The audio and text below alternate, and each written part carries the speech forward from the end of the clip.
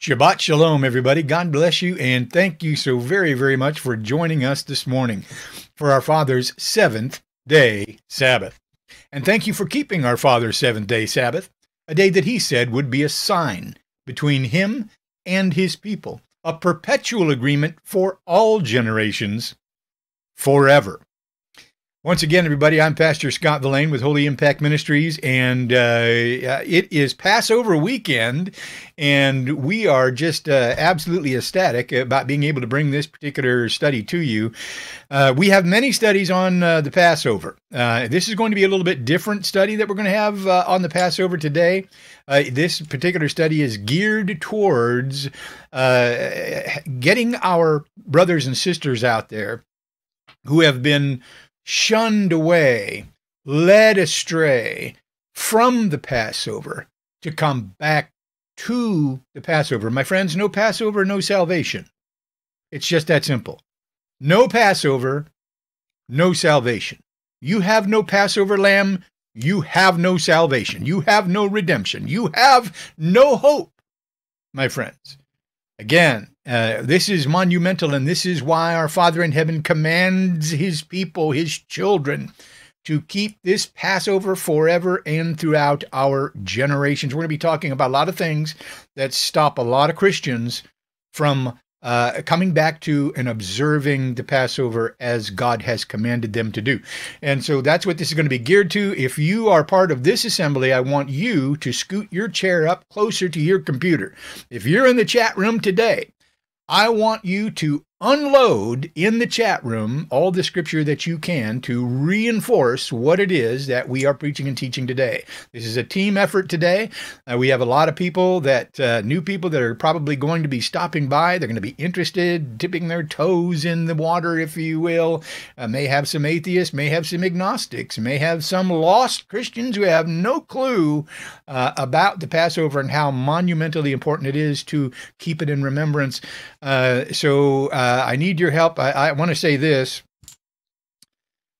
I had well over 40 some different pages of scripture, most of which I kept, but not all, because of time constraints. And so this is why I'm calling on our assembly to fill the chat room with reinforcing scripture that we'll be talking about today, because many scripture I had to cut out. I didn't have time, which might help you to understand that this is going to be a little bit more lengthy of a study here today, but it will be a very enlightening study, I promise you, and some things that you may not have thought about before. If you've been with this assembly, you already know a lot about the Passover. I have faith in our assembly. As I say, our assembly is not like most assemblies who just come and sit in our pew warmers and listen to some guy preaching behind a pulpit. They actually get involved. They actually study their Bible. They actually know what the Bible says. They will argue with you if you get it wrong. They will challenge you. And so I love our assembly, and I love the fact that everybody's in their Bible, everybody's studying. We've got some tremendously powerful people within our assembly here at Holy Impact Ministries, and that's what we teach, Bible. We don't teach anything else. It's just Bible. We are not bound by any denominational empire of men or anything else. We teach Bible. God says. That's it. That's all. And so if that's what you're interested in, if that's what you want to know more about, you're in the right place here this morning. Before we get started, I would like to ask for prayer for our beloved brother Tim, who, as far as I know, is home resting, has been to 2 different hospitals now, has not had anything solid to eat for over a month. And Sister Rosemary has told me that he needs to be able to eat something solid. We need to pray for him. Nobody seems to be able to understand what's wrong with Brother Tim or fix him. Again, my friends, this is something that we need to pray about. We know who the great physician is, and I want to ask you personally, please, please, please, please, this Passover weekend, ask for a Passover miracle. a Passover miracle that would heal Brother Tim and get him back on his feet. Brother Tim has been with this ministry for many, many years. He is a godly man. He knows the Bible inside and out as well. He is a reader and a studier of the Word who tests everything. We need him in this assembly. We need him on his feet, and we need his voice, and we pray that Yahovah God would keep him with us for a longer period of time. We need him. Please, my friends, pray for Brother Tim and pray for the assembly. Pray that everyone that is within the assembly that is not feeling well, that all of these different things that are going around, some of them we hear about, some of them we don't hear about. Some people are a little backward about asking for prayer. Pray for the assembly. Pray for the assembly, my friends, that everyone is doing well and everyone is on their feet. We need everyone armed, putting on the full armor of God and getting into the fight. And today is going to be more evidence of that and how we can be the light of the world, the salt of the earth that we need to be. So pray, my friends, pray this weekend. This is a very powerful weekend, and Yahovah God's ears will be open and his eyes will be watching this weekend. Very powerful. Okay, so what is the Passover? For those of you who may not know, the Passover represents the redemptive innocent blood of God's Passover lamb, and how that innocent blood that was put upon the doorposts of the house of Israel caused the angel of death to pass over them back in the days of Moses. That same innocent redemptive blood that was shed thousands of years later by the Lamb of God, who God had raised up from among the brothers of the house of Israel to be a prophet likened unto Moses, that would eventually once again lead God's people out of every nation and every corner of the world and bring us back into the promised land of milk and honey that Yahovah God had long ago promised his faithful servant Abraham, my friends. That's what the Passover is all about. It proclaims the remembrance of God working through his prophet Moses to save his people and to bring his people out of bondage, the bondage of sin and degradation. My friends, Egypt was sinful beyond measure. The Pharaoh of Egypt was a shadow picture of evil and the dragon, the serpent, the devil himself. And so it's important that we understand they worshiped everything in Egypt, everything that moved. If you do a study on Egypt, you'll find out that they worshiped frogs, they worshiped bulls, they worshiped cows, anything that moved, they worshiped. Not to mention the fact that they also had idols that they carved and all kinds of things. And it was much like it was in the days of our Messiah when he was here. They had all kinds of different idols, all kinds of different gods. And the Greeks were absolutely infamous for just, in the Romans as well, worshiping anything and everything that moved. They even had, as Paul tells us, an unknown God. This is for the unknown God. Paul says, "This is whom I speak to you, the God that you don't know," right? And they were making homages to this God that they didn't know, right? So again, this was an evil and despotic empire. Egypt was, and Yahovah God sent Moses, his faithful servant, to go in there. And it was through Moses and Aaron that he pulled and extracted his people out from under that evil and that bondage.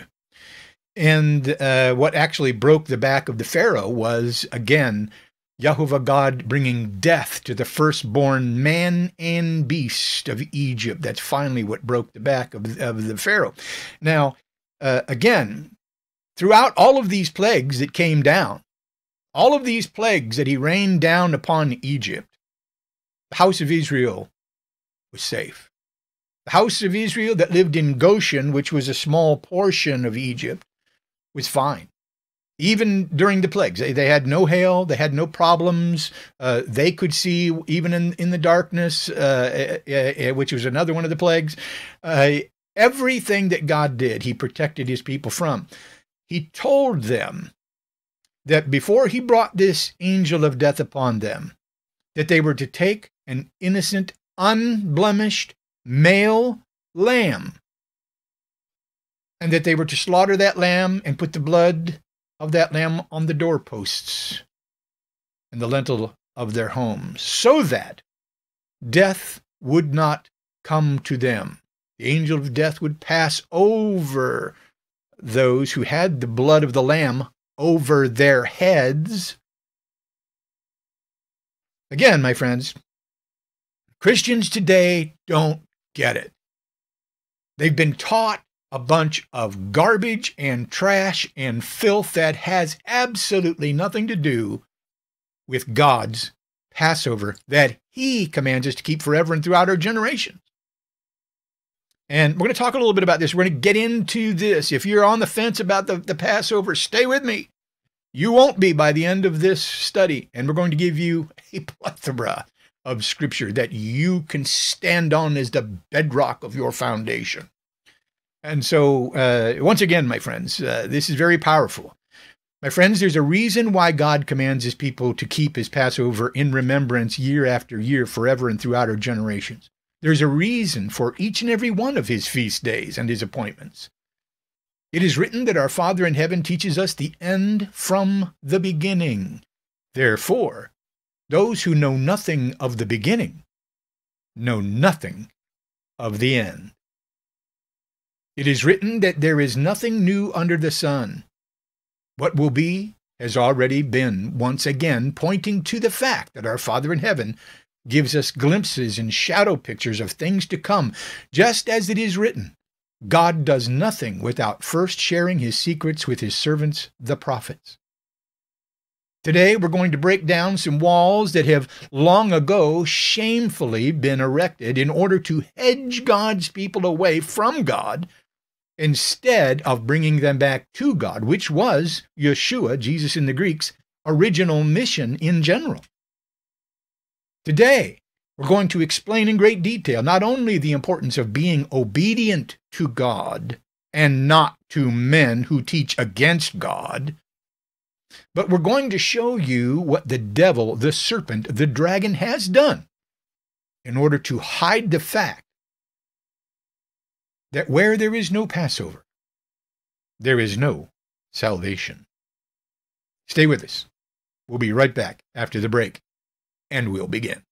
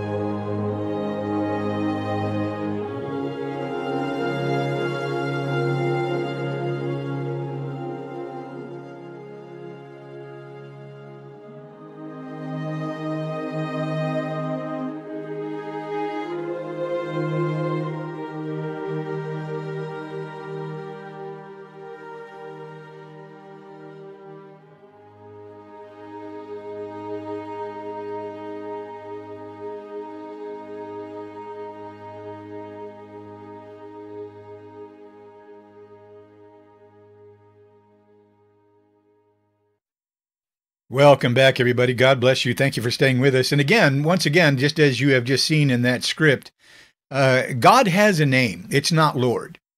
And it has been covered up in our Bibles.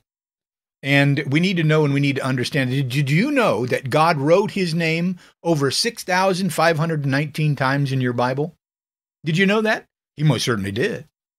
And again, I'd like us to go very quickly before we get started here, because we're going to, a lot of times when you see the word Lord in the Bible, you will hear me say Yahovah instead of Lord. Why is that? Well, because they have covered up the name of God with the word Lord in the Bible. Let me show you that. Because before we get started here, I don't want anybody to say, why you keep saying Yahovah? Are you a Jehovah's Witness or something? No, I'm not a Jehovah's Witness. Far from it, my friends. No, sir, I'm not. But let me show you why I say, now not Jehovah, because there was no J sound within the Hebrew language back then. It was Yahovah. Let's go. I just want to before we get started, I just want to play off that script that we just showed you, that slide work that we just showed you. Let me take you over here to Exodus chapter 3, verse 15. God also said to Moses, say this to the people of Israel, the Lord, now again, that's a wrong word that doesn't belong there. We're going to show you what that word, that Hebrew word is in just a moment. The Lord, the God of your fathers, the God of Abraham, the God of Isaac, the God of Jacob, has sent me to you. This is my name forever, and thus I am to be remembered throughout all generations. Okay, so what's the name? There's no name here. It just says Lord. There are many lords in the Bible. There are many gods in the Bible. So what is this? Well, very clearly, all we have to do, if we want to know, and we today can do that with the click of a mouse, we go to King James numbered version of the Bible. We click on this, the word Lord. It is H3068. Let's double click that. Let's bring over our dictionary here. We're going to go to Brown Driver Briggs Hebrew definitions. And as you can see here on the screen, it is Yahovah, the proper name of the one true God. Okay, so where you see the word Lord capitalized in the Old Testament, now this is not always the case in the New Testament, but it is all throughout the law of Moses, the writings of the prophets, and the Psalms. When that word is capitalized, and even sometimes when it's not, it'll say God, and it is actually God's name as well. Over 6,519 times, God wrote his name in your Bible. Did you know that? If you didn't know it, you know it today. Okay? So this is why, and I wanted to just make sure that everybody understands why it is that as I'm going through this study this morning, I will not be saying Lord. I will be saying Yahovah, the name of God, where God has put his name. My friends, God signs his signature with every commandment that he ever gives, all throughout the Bible. Everywhere that you see that word Lord, and open up your Bible, I challenge you, open up your Bible and look and see how many times you see Lord, Lord, Lord, Lord, Lord, Lord, Lord, 6,000 times, and today's Christian does not know it. You know, it's a funny thing, I think it was last year, the Pope of Rome said he was going to come out and divulge the name of God, and I laughed. You are going to divulge the name of God. God has told us his name. It's in our Bible. We just have to study it. Again, my friends, the King James numbered version of the Bible is always the Bible that we go back because it's numbered. We can go back and we can see what those original Greek and Hebrew words were. That's called asking, seeking, and knocking, by the way, which we all ought to be doing. And so this is just part and parcel of what we're going to get into today, and how it is that the devil, the dragon, the serpent has indeed fooled, if possible, even the very elect. And so my objective this morning is to explain in some detail why a Christian cannot have salvation without God's Passover. No Passover, no salvation.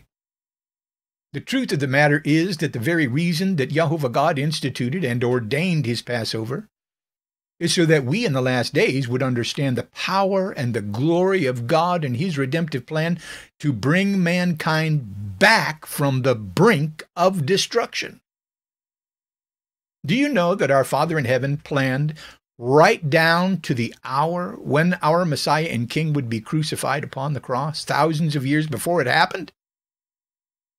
From the day the Exodus took place, and God instituted and ordained that all households would take a lamb and slaughter that lamb and eat their Passover meals at twilight, God knew that his Passover lamb, who is Yeshua, Jesus in the Greek, would also be slaughtered at that very hour.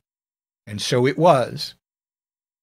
And that's an immovable and unarguable biblical fact. And many other such things God has done in order to show us his wisdom and his power and his glory. The problem is that the devil has been hard at work for generations, doing all that he can do to hide these things from God's people. By dressing himself up as an angel of light, and oftentimes hiding himself in the most obvious of places, i.e., behind the pulpits of many modern-day churches, the devil has thought to change the times and the law of God, just as Daniel long ago prophesied that the beast of false religion would indeed do in Daniel chapter 7. No Passover, no salvation is not some kind of man-made up mantra or some new cliche or some kind of newfound catchphrase, my friends. No Passover, no salvation is what our God-breathed scripture teaches and exemplifies. And most modern-day Christians today are completely and utterly blindsided when it comes to understanding that biblical fact. Before we ever even get started this morning, I want to once again start off with a few scripture that need to be kept in mind as we journey through the Bible here this morning. And therefore, I'd like to begin with John chapter 4, verses 23 and 24. Let's start there. John chapter 4, verses 23 and 24 says this, "But the hour is coming and is now here when the true worshipers will worship the Father in spirit and truth." Does it say, why doesn't it say physical? When true worshipers will worship the Father in the physical and the truth. Why doesn't it say that? Because the Spirit, my friends, is what controls the physical. The Spirit controls the flesh. The hour is coming and is now here when the true worshipers will worship the Father in both spirit, and what was the other one that they will worship in? Truth. What is truth? According to Yeshua, according to the apostles, according to the prophets, God's word that our Messiah became in the flesh is truth. Not man's word. God's word is truth. Let's read that again. "But the hour is coming and is now here when the true worshipers," get that, my friends, the true worshipers. In other words, there will be false worshipers. We're going to read about those false worshipers. We're going to point out those false worshipers. We know who they are. "But the hour is coming and is now here when the true worshipers will worship the Father in spirit and truth. For the Father is seeking such people to worship him. God is spirit, and those who worship him must, not should, not could, might, not might, must worship him in spirit." Get that, my friends, spirit and truth. It is written in John chapter 4 that God is spirit, and those who worship him must worship him in both spirit and in truth. And the only way that we can worship him in both spirit and in truth is to understand one of the most important fundamental commandments of our time, of mankind's time. Let's go take a look at that as well. Very important commandment that I want us to all remember as we're moving through this study here this morning. Deuteronomy chapter 4:2, "You shall not add to the word that I command you." My friends, if you don't have this highlighted in your Bible, please, my friends, this is monumental. "You shall not add to the word that I command you, nor take from it, that you may keep the commandments of Yahovah." There's his name, his signature again. "That you may keep the commandments of Yahovah your God that I command you." Deuteronomy chapter 12, verse 32. "Everything that I command you, you shall be careful to do."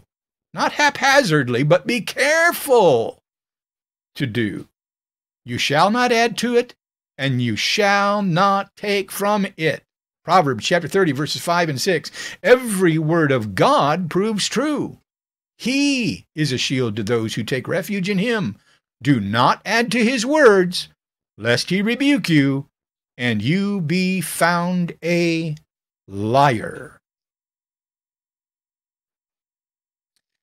Do you suppose that the church today has in any way, shape, or form added to God's word or taken away from God's word? That's the question that I want you to ask yourself as we are moving through these scriptures this morning. Hold that thought. Many modern-day Christians in our time who do not read the beginning of the book have no idea of the fact that the house of Israel back in the days of Moses did not just contain Israelites who were born by blood into the flesh and blood lineage of Abraham. There is this supernatural thought process that goes through the brain of a Christian today who thinks that the house of Israel was only made up of the 12 tribes of Israel and nothing else. Because that's what they're taught. Shamefully taught, my friends. And this is why many Christians today separate themselves from the house of Israel. Many Christians even think that they are above the house of Israel. We're here today, my friends, to stomp that and to throw that demonic doctrine of demons to the ground. The house of Israel back in the days of Moses was a mixed multitude of people from all walks of life, including, but not limited to, the Egyptians themselves, who followed the Israelites when they left the bondage of Egypt. These people saw the power of the Elohim of Israel and what he had done to Egypt. And this mixed multitude that was within Egypt willfully and intentionally chose to follow along with the Israelites as they left Egypt and to be grafted into the house of Israel so that they too could be seen in the eyes of God as natives of the land. Let's read about that biblical fact so that we can know that what we are doing here is standing on solid ground here this morning. We can find that information in Exodus chapter 12, verses 38 through 51. Let's go read. Again, opening the books this morning to the book of Exodus. And we are going to go Exodus chapter 12. And we're going to read down here 38, and I just want to read 38 through 51. It says this, and please highlight this in your Bible. Exodus chapter 12, 38. A mixed multitude also went up with them. Now, what is Exodus chapter 12 all about? Exodus chapter 12 is all about the very first Passover. The very first Passover is here in Exodus. Okay? In fact, here in the beginning of Exodus, I just want to bounce up here, just take a quick detour here. I want to read this to you. It says, Yahovah, there's that name again, said to Moses and Aaron in the land of Egypt, this month shall be for you the beginning of months. It shall be the first month of the year for you. Tell the congregation of Israel that on the 10th day of this month, every man shall take a lamb according to their father's houses, a lamb for a household. So all of this, number one, it's important that we understand that the month that we are in right now is God's first month of the year. God's first month of the year, New Year's Day, was March 11th, my friends. A new moon was hanging dark in the sky. We saw that the evening of Sunday, March 10th, Monday, March 11th, was the first day of God's new year. 2024 is officially here according to God's Bible. Again, God's times and his law have been completely changed by the beast that Daniel told us would change the times and the law of God. Okay, so all of this is about the very first Passover. Okay, let's get back to where we were. I'm going to just scoot down here. And again, Exodus chapter 12, verse 38. A mixed multitude also went up with them, and very much livestock, both flocks and herds. And they baked unleavened cakes. Now, leavened is yeast, for those of you who do not know. They baked cakes that did not have leaven in them. So leaven causes cakes to rise, right? So they didn't have time to let them rise. So they baked unleavened, unyeasted, if you will, cakes of dough that they had brought out of Egypt. For it was not leavened, didn't have any yeast in it, because they were thrust out of Egypt and could not wait, nor had they prepared any provisions for themselves.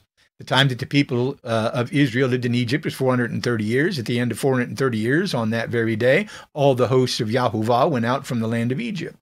It was a night of watching by Yahuwah. My friends, please highlight this. Exodus chapter 12, verse 42. It was a night of what? Watching. My friends, is God watching on his Passover? Yes. Yes. It was a night of watching by Yahuwah to bring them out of the land of Egypt. So this same night is a night of watching, kept to Yahuwah by all the people of Israel throughout their generations. My friends, does it say just till my son comes? No. Does it say just till I send my prophet likened unto Moses? No. Does it say until I send the man that I was going to raise up from among the brothers of Israel that I promised in Deuteronomy chapter 8? No. It says throughout their generations. The people of Israel. Who are the people of Israel? Well, let's read. Let's continue. And Yahuwah said to Moses and Aaron, this is a statute of the Passover. Now listen to this. No foreigner shall eat of it, but every slave that is bought for money may eat it after you have circumcised him. Now, I want to stop here for just a moment because I want us to understand the importance of circumcision. What is circumcision? What is the importance of being circumcised for a man? Again, my friends, circumcision is a circle. Why is it a circle? It's a covenant between God and man. When a man has a child, the seed of the man passes through that covenant of circumcision, that covenant of God. And therefore, when his children are born, all his children are born holy, which means they belong to God. Otherwise, your children are not holy. They don't belong to God. You haven't passed through that covenant of Abraham. Okay, so this is a big deal, this idea of circumcision. And again, circumcision was a very painful thing for a man. It's not something that a man forgets doing. Again, my friends, this is something that every time a man looks down, he knows that the covenant of Abraham is upon him and through his seed that will pass through him. Okay, so circumcision, a big deal. That's another whole study that we have over at our website at holyimpactministries.com. Again, we have lots of studies on that. We won't get into that right now. Let me go back. And so Yahuwah said to Moses and Aaron, this is the statute of the Passover. No foreigner shall eat of it, but every slave that is bought for money may eat of it after you have circumcised him. Was God blessing the slaves? Yes. Yes, he absolutely was. No foreigner or hired worker may eat of it. Now, what was a slave? I just want to touch on this. What was a slave back in the days of the Israelites? Again, my friends, we read about Hosea. We read about Gomer, right? Hosea was a prostitute. God said to Hosea, marry this prostitute, have children by her. God wanted Hosea to realize the pain and the suffering that God himself was suffering with the children of Israel. He was their husband. The house of Israel was to be as his wife. It was metaphorically speaking. And he wanted Hosea to marry this prostitute, Gomer. Where did Gomer wind up? On the dust of the ground, being ready to be sold as a slave. Now, what did that mean to be sold as a slave? Well, back then, if you had no money and you had nothing to offer anyone, of course, Gomer's beauty as a prostitute disappeared. And so when that beauty disappeared with all of these men that she had been with, she had nothing. Nobody wanted to give her jewels and gold and money anymore. So Hosea found her sitting in the dust of the earth, being ready to be sold. And this is when Hosea comes and he purchases her back and brings her back. Again, phenomenal story, A lot of shadow pictures, a lot of metaphorical understanding within the story of Hosea. If you have never read the book of Hosea, my friends, you want to understand the pain and the suffering that God has gone through trying to keep the house of Israel safe and secure. You need to go read the book of Hosea. And so being a slave was not about beating people and doing all, we think about slavery and we think about the slavery that man knows about, right? It wasn't about that. It was about you could buy someone, you could pay so much money for someone, and then you would take them in and help them get on their feet. And then in so many years, you were to give them part of your flock, part of what they have worked towards, and they could get on their own feet. And it was a way of lifting people up, people who were destitute, people who had nothing. There were no homeless people in the house of Israel. If you were homeless, you could say, hey, I want to be a slave. I want to be this person's slave. You do what they tell you to do. You work. You would earn as you worked. And then you could get back on your feet and you were introduced back into society. That's what slavery was back in the days of the Israelites. A little different than what we think. I just wanted to make that clear as we continue on. So even the slaves, God was blessing. He says, you get them circumcised, then they can have my Passover. But he says, no foreigner that's not circumcised is not allowed to have, they're not allowed to partake in my Passover, because they are not within my covenant that I have made with my faithful servant Abraham, do you see? Okay, let's continue. Let's go back. Let's go back. He says, no foreigner or hired worker may eat of it. He's very adamant about this. This is the second time he said that now. No foreigner or hired worker may eat of it. It shall be eaten in one house. You shall not take any of the flesh outside of the house, and you shall not break any of its bones. Why is that? Because God was going to use this at the cross. It was customary for the Romans to break the legs of those on the cross so that they would sink down, and in sinking down with their arms being nailed up, they would suffocate to death. They would no longer be able to hold themselves up. And so that's why they broke their legs. Yeshua's legs were not broken. Not one bone in Yeshua's body was broken. As badly as he was beaten, as badly as he was punched, slapped, spit upon, scourged, none of his bones were broken. And this was going to be another qualifier that would qualify Yeshua, Jesus in the Greek, to be the anointed one, that the Passover lamb that God was telling us was to come. Okay? So God was using this as a qualifier. And so he says, when you eat this lamb in your house, he says, don't take any of the flesh outside of the house, and you shall not break any of its bones. All the congregation of Israel shall keep it. Now, here is where we get into who the house of Israel was. Listen to this, Exodus chapter 12, verse 48. If a stranger shall sojourn, that's travel. Now, a stranger was a Gentile. Okay, I want us to understand this. Who is a stranger? A stranger was someone not born by blood into the house of Israel. He's a stranger, right? If a Gentile stranger shall sojourn, travel with you, and he'd like to keep the Passover to Yahovah, again, this is a Passover to Yahovah. It honors Yahovah. That's what the Passover does. It honors him because it is what he commanded, and it is showing obedience to him, which is the biblical definition of the love of God according to 1 John 5:3 of the New Testament. If you've never read 1 John 5:3, please go read it. If a Gentile stranger shall travel with you and would like to keep the Passover to Yahovah, let all of his males be circumcised, then he may come near and keep it. He, the Gentile who travels with you, shall be as a native of the land. Do we see that here, my friends? That Gentile stranger shall be seen as a native of the land. But, God says, no uncircumcised person shall eat of it. There shall be one law for the native and for the Gentile stranger who travels among you. One law, not two different laws, one law.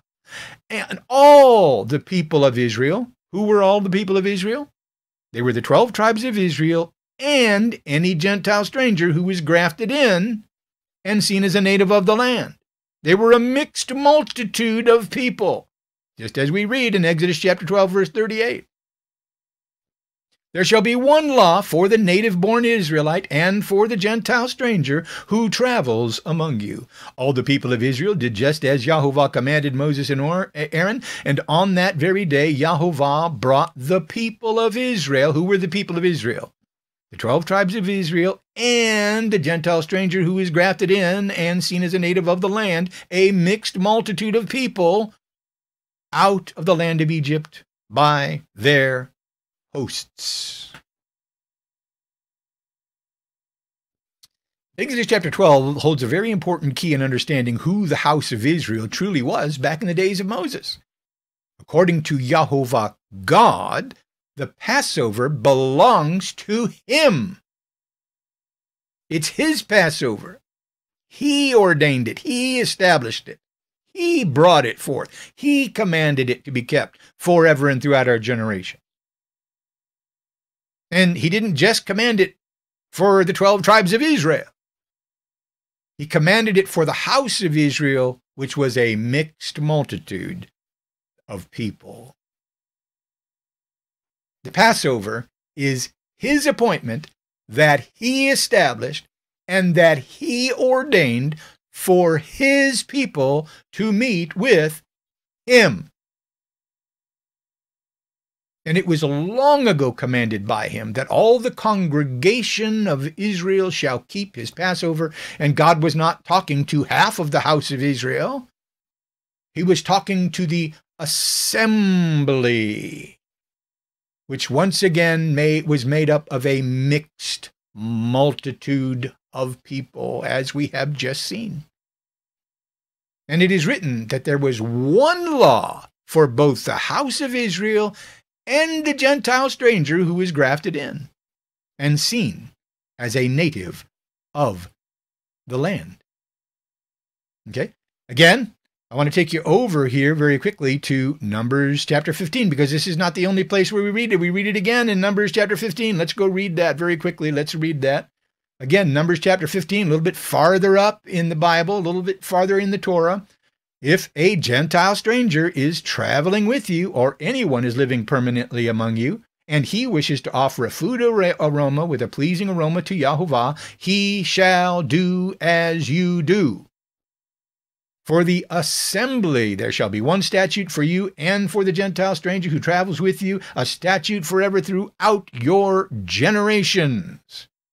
You and the traveler shall be alike before Yahovah. One law and one rule shall be for you and the Gentile stranger who travels with you. Very important. Important? Very important for us to know. Very important for us to understand. Again, when we take a look at the actual word congregation or assembly, when we see the word congregation or assembly, the Hebrew words used here are either the words adah or kahal. Both of these Hebrew words mean the same thing. They do not mean church. They mean congregation or multitude. Multitude. When God speaks about his congregation or his assembly, he's addressing a mixed multitude of people who know who he is and have willfully and intentionally chosen to be obedient to him. And obedience, my friends, is the key here. No circumcision, no deal. No law, no deal. No obedience, no deal. You either do as the house of Israel was doing by following the law of God, or no deal. You were left out of the assembly, and you were not seen as a native of the land, which by nature puts you and yours in another whole category that we'll talk about a little bit later as we move on. My friends, it's important that we use the proper wording when we read the Bible. It's important that we go back and look at some of these original Hebrew and Greek words. Even in the New Testament, there's no such thing as the church. Ecclesia in the Greek, in the New Testament, means assembly. Doesn't mean a brick and mortar building with a pagan obelisk on its roof. That's not what it means. And we need to come out of that stench and that filth of thinking that we must belong to a brick and mortar building or some denominational empire that some man or some charter of men has built. We are part of God's assembly, which is known as the house of Israel. Or we're not. The house of Israel, just as we are told right here in Exodus chapter 12, contained not only those who were born by blood through the lineage of Abraham, but also those Gentile strangers who had been spiritually grafted into the house of Israel and were seen by God as, and I quote, natives of the land, who understood that there was one law and one rule for everyone within the one house of Israel. Not two separate laws, not two separate houses, not two separate rules. One. One. And that number one is tectonically important. Why do you suppose it is that today's modern-day professing Christian does not know about or understand the spiritual and salvational significance of God's Passover? Think about that for just a moment. We'll come back to that question a little bit later in the study. There is absolutely no question about who the original house of Israel was from the very beginning. And the fact that the house of Israel did not only contain Jews, it did not only contain Benjamites, it did not only contain the tribe of Issachar, Zebulun, Gad, Asher, Joseph, or Levi, Reuben, Simeon, Dan, or Naphtali. The house of Israel from the very beginning was a mixed multitude of people, some of which were born by blood into the 12 tribes of Israel, and some who were grafted in through the spirit of obedience to Yahovah God, which is the biblical definition of the love of God. But make no mistake about it. Whether you were born by blood into the house of Israel, or whether you were circumcised and grafted into the house of Israel spiritually through obedience to God, showing your love for Yahovah God, you were seen as a native of the land. You always have been.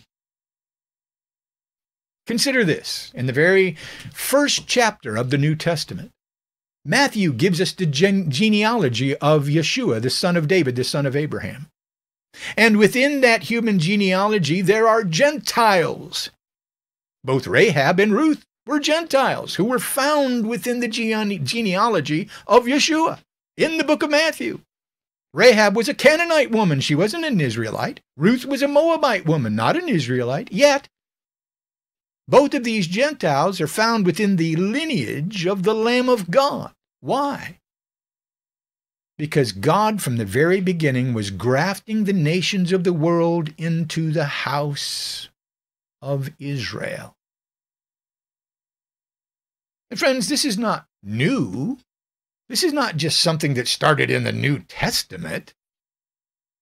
This was already being implemented clear back in the days of the Exodus of Moses, which is utterly astounding considering the fact that most modern-day Christians today have no clue what they have been grafted into or why.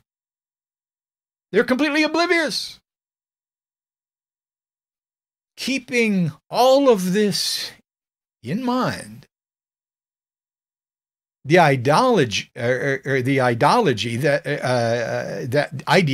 the church preaches and teaches today that says that we as modern day Christians are somehow separate and apart from the house of Israel is a sin. It is a sin to preach such a thing. The very concept or ideology or hermeneutical understanding or denominational dogma or philosophical construct that teaches and preaches that today's modern-day Christian is somehow separate and apart from the house of Israel is indeed sinful by its very nature, because it is blatantly, willfully, and intentionally taught as a tool that is being used to add to God's word and to take away from God's word. You simply cannot say that God has said when God has not spoken. It was forbidden back in the days of Moses, and it's forbidden today in our time as well, and for good reason. My friends, when you add to the Word of God, when you take away from the Word of God, you are usurping the power and the authority of God. Back when the temple of God was still standing, they took such men outside the city and they stoned them to death for speaking falsely against God. And I tell you the truth, men like these, who are indeed false apostles, are no longer stoned to death because we no longer have God's temple or his high priest or his Levitical judicial system here on earth. But know this, that man that speaks presumptuously, adding to God's word and taking away from God's word, will ultimately be put to death. In the end, make no mistake about it, my friends. Those who do such things, just like the Pharisees and the scribes and the high priests and the pastors of our Messiah's time, were called by our Messiah, by the Lamb of God, children of the devil. Men today who do the same thing are the same men who are dressing themselves up as angels of light in order to fool, if possible, even the very elect. Keeping all of that in mind, and now knowing and understanding that the house of Israel was always made up of both Israelites and Gentiles who were grafted into the house of Israel to be one people in the eyes of God, let me ask you this. What is the benefit of being a Jew? Do you know what your Bible says about the benefit of being a Jew? Because this is important. Even though the Apostle Paul himself was not a Jew, but came from the tribe of Benjamin, I'd like for us to listen closely to how the Apostle Paul exemplifies the Jewish people even more positively than he does his own tribe of Benjamin. We can read that in Romans chapter 3, verses 1 and 2. Let's go read that. Again, very important. We're going to turn to the book of Romans, chapter 3, verses 1 and 2. Paul says this, "Then what advantage has the Jew? Or what is the value of circumcision? Much in every way," says Paul. To begin with, the Jews were entrusted with the oracles of God.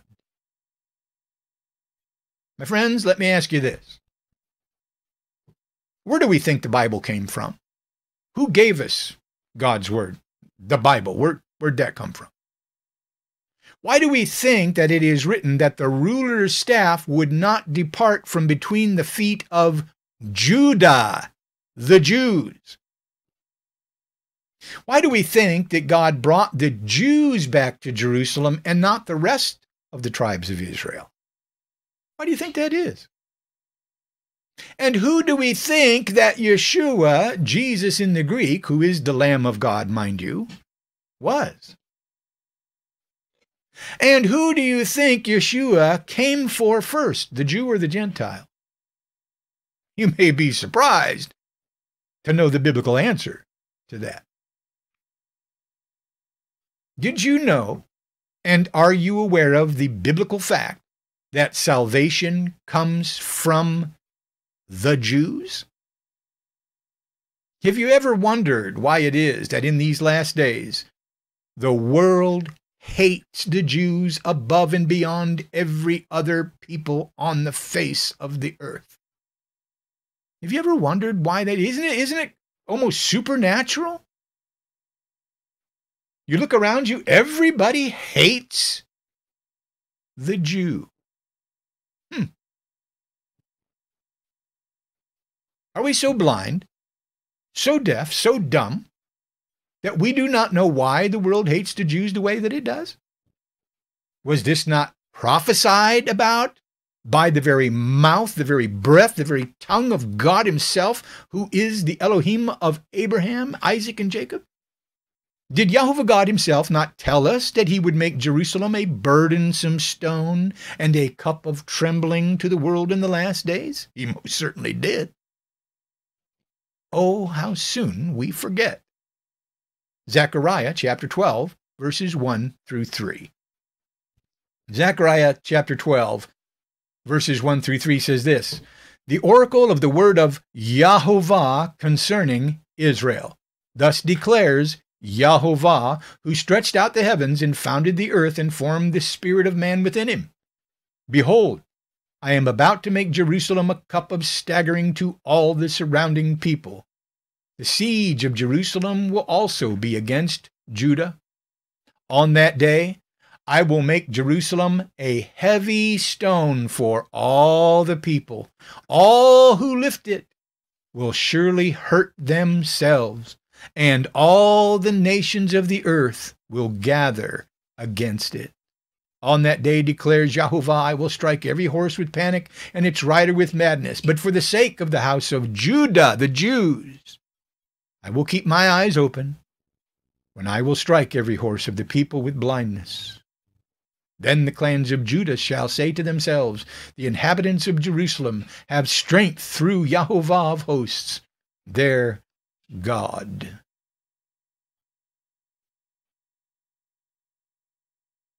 Are we as Christians oblivious to what God promised? What the world, along with its newfound Roman-style religion, does not understand is that salvation in of itself, my friends, comes from the Jew. The ruler's staff shall not depart from between the feet of Judah. The Jew, who God gave the oracles, his law, his commandments to share with the world. Not says I, but once again says the Lamb of God. Listen closely to what the Lamb of God told the Samaritan woman at the well in the book of John. Again, I want us to go back, take a look at that. Very important. What did our Messiah say to the Samaritan woman at the well? John, and I want to go here and I want to read this here. It says, a woman, John chapter 4, verse 7, a woman from Samaria came to draw water, and Yeshua said to her, give me a drink, for his disciples had gone away into the city to buy food. And the Samaritan woman said to him, how is it that you, a Jew, get that, my friends? Was Yeshua a Jew? He most certainly was. It's right here in John chapter 4, verse 9. The Samaritan woman said to him, how is it that you, a Jew, ask me for a drink, a woman of Samaria? For Jews have no dealings with Samaritans. We'll come back to that in just a moment, why it was that they had no dealings with the Samaritans. Yeshua answered her, if you knew the gift of God and who it was that is saying to you, give me a drink, you would have asked him, and he would have given you living water. The woman said to her, sir, you have nothing to draw water with, and the well is deep. Where do you get that living water? Are you greater than our father Jacob? He gave us a well and drank from it himself, as did his sons and his livestock. And Yeshua said to her, everyone who drinks of this water will be thirsty again. But whoever drinks of the water that I give them will never be thirsty again. The water that I will give him will become in him a spring of water, welling up to eternal life. And the woman said to him, sir, give me this water so that I will not be thirsty or have to come here to draw water. And Yeshua said to her, go, call your husband and come here. And the woman answered, I have no husband. And Yeshua said to her, you're right in saying I have no husband, for you've had 5 husbands. And the one you now have is not your husband. What you have said is true. The woman said to him, sir, I perceive that you are a prophet. Our fathers worshipped on this mountain, but you say that in Jerusalem is the place where people ought to worship. And Yeshua said to her, listen to closely, my friends, woman, believe me, The hour is coming when neither on this mountain nor in Jerusalem will you worship the Father. You worship what you do not know. We, the Jews, worship what we know, for salvation is from the Jews, says the Lamb of God. According to the very breath, the very Lamb of God himself, the Jew, Yeshua, Jesus in the Greek, salvation itself is from the Jews. Why do you think the world hates the Jews? Why does Yeshua say that salvation comes from the Jews? Why does he say that? Because Yeshua, who is the Lamb of God, was, is, and always will be a Jew. And we'll show you the biblical evidence of that biblical fact as we move forward. Just as even the Samaritan knew he was a Jew. You see, this is why the world hates the Jews. The hatred of the Jew is a supernatural and spiritually led demonic hatred that comes from being deceived. And once again, not knowing what God has spoken, not knowing what the Lamb of God has spoken, or even who he was. Let us now turn to the book of Acts so that we may hear the Apostle Peter and what Peter told his disciples concerning who Yeshua was, is, and always will be. This also very interesting. Acts chapter 3, verses 22 through 26. Again, very important scripture. Let's go take a look at that. We're going to move into the book of Acts. We're just weaving all through the Bible just to reinforce everything that it is that we are saying here. Acts chapter 3, verse 22 through 26. Moses said, what? Moses said? Yeah, Peter's talking about Moses. Isn't that surprising? Did you know that over 2/3 of the Bible almost is nothing but quotes from the Old Testament? Most Christians are completely oblivious to that. Peter says, and is concerned with what Moses said. What did he say? Peter says that Moses said, the Lord God, Yahovah, will raise up for you a prophet like me from your brothers. You shall listen to him in whatever he tells you. And it shall be that very soul who does not listen to that prophet shall be destroyed from the people. And all the prophets who have spoken from Samuel to those who came after him also proclaim these days, you are the sons of the prophets and of the covenant that God made with your fathers, saying to Abraham, and in your offspring, get that, my friends, not offsprings, not plural, singular, and in your offspring shall all the families of the earth be blessed. God, having raised up his servant, sent him to you first. You who? You Jews. God, having raised up his servant, sent him to you first, to bless you by turning every one of you from your wickedness. Peter says that Moses said that God would raise up for the house of Israel a prophet likened unto Moses from among the brothers of the house of Israel. And it would be to this prophet that God would raise up from the brothers of the house of Israel, that the house of Israel should listen to. And please take note of the fact that Peter also tells us in verse 26 that God, after raising up this prophet from among the brothers of the house of Israel, has sent him to the Jews first. God sent this prophet likened unto Moses, who he has raised up from among the brothers of the house of Israel, to the Jews. Why? So that the world would know and understand once again that salvation comes from the Jews. And where did Peter get this idea that God would raise up a prophet likened unto Moses from among the brothers of the house of Israel? Where did he get that from? Peter was quoting from God's promise to the house of Israel found in Deuteronomy chapter 18. Let's go read it so that we know. Again, solid foundation. Let's stand on some solid foundation. Deuteronomy chapter 18. a prophet like unto Moses. Deuteronomy chapter 18, verses 15 through 22 says this, Yahovah your God will raise up for you a prophet like me from where? Where's he going to raise him up from? From among you, from your brothers, says Moses.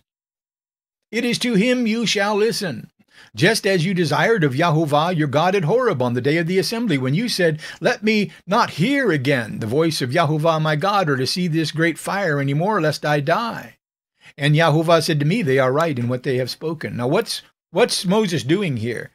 He's reminding them that when God came down personally to thunder his testimony, what many people call his 10 Commandments.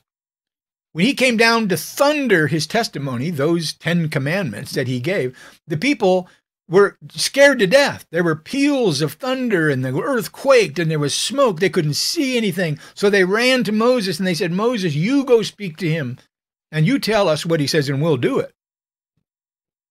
So Moses became the one mediator between God and man. And God agreed with this and he said, they are right in what they have spoken. Okay? He continues on and he says, God is helping them to understand. Look, Moses is the mediator between me and you. I'm going to send you another mediator. Who's the one mediator between God and man today, according to the New Testament? Yeshua is the one mediator between God and man, right? So what is God telling the house of Israel? He's telling them, look, I'm going to raise up from among your brothers a prophet likened unto Moses. I will raise up for them a prophet like you, Moses, from among their brothers. And I will put my words in his mouth, and he shall speak to them all that I command him. And whosoever will not listen to my words that he shall speak in my name, I myself will require it of him. But the prophet who presumes to speak a word in my name, get this, my friends, I want you to think about the pastors and the priests and the Pharisees of today. But the prophet who presumes to speak a word in my name that I have not commanded him to speak, or who speaks in the name of other gods, that same prophet shall die. And if you say in your heart, how may we know the word that Yahovah has not spoken? When a prophet speaks in the name of Yahovah, if the word does not come to pass or come true, that is a word that Yahovah has not spoken. The prophet has spoken it presumptuously, and you need not be afraid of him. Once again, my friends, the Lamb of God was raised up, created by God to be a second prophet likened unto Moses. Where did he raise him up from? Among the brothers of the house of Israel.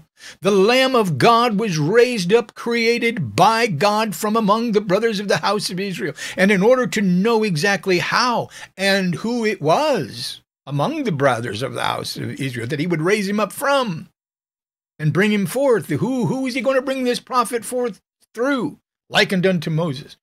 We need only to read 2 Samuel chapter 7 as the story unfolds along with God's plan of salvation for mankind. Let's go take a look at that, 2 Samuel chapter 7. We talk about this all the time because it is so pivotal in everything that we teach.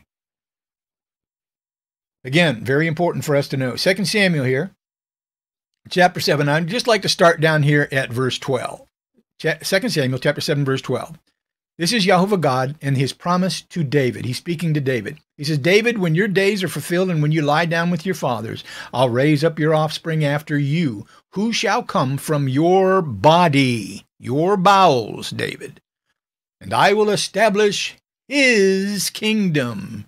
He, the descendant that God is going to create and raise up from the body of David, from the bowels of David, he shall build a house for my name, and I'll establish the throne of his kingdom forever.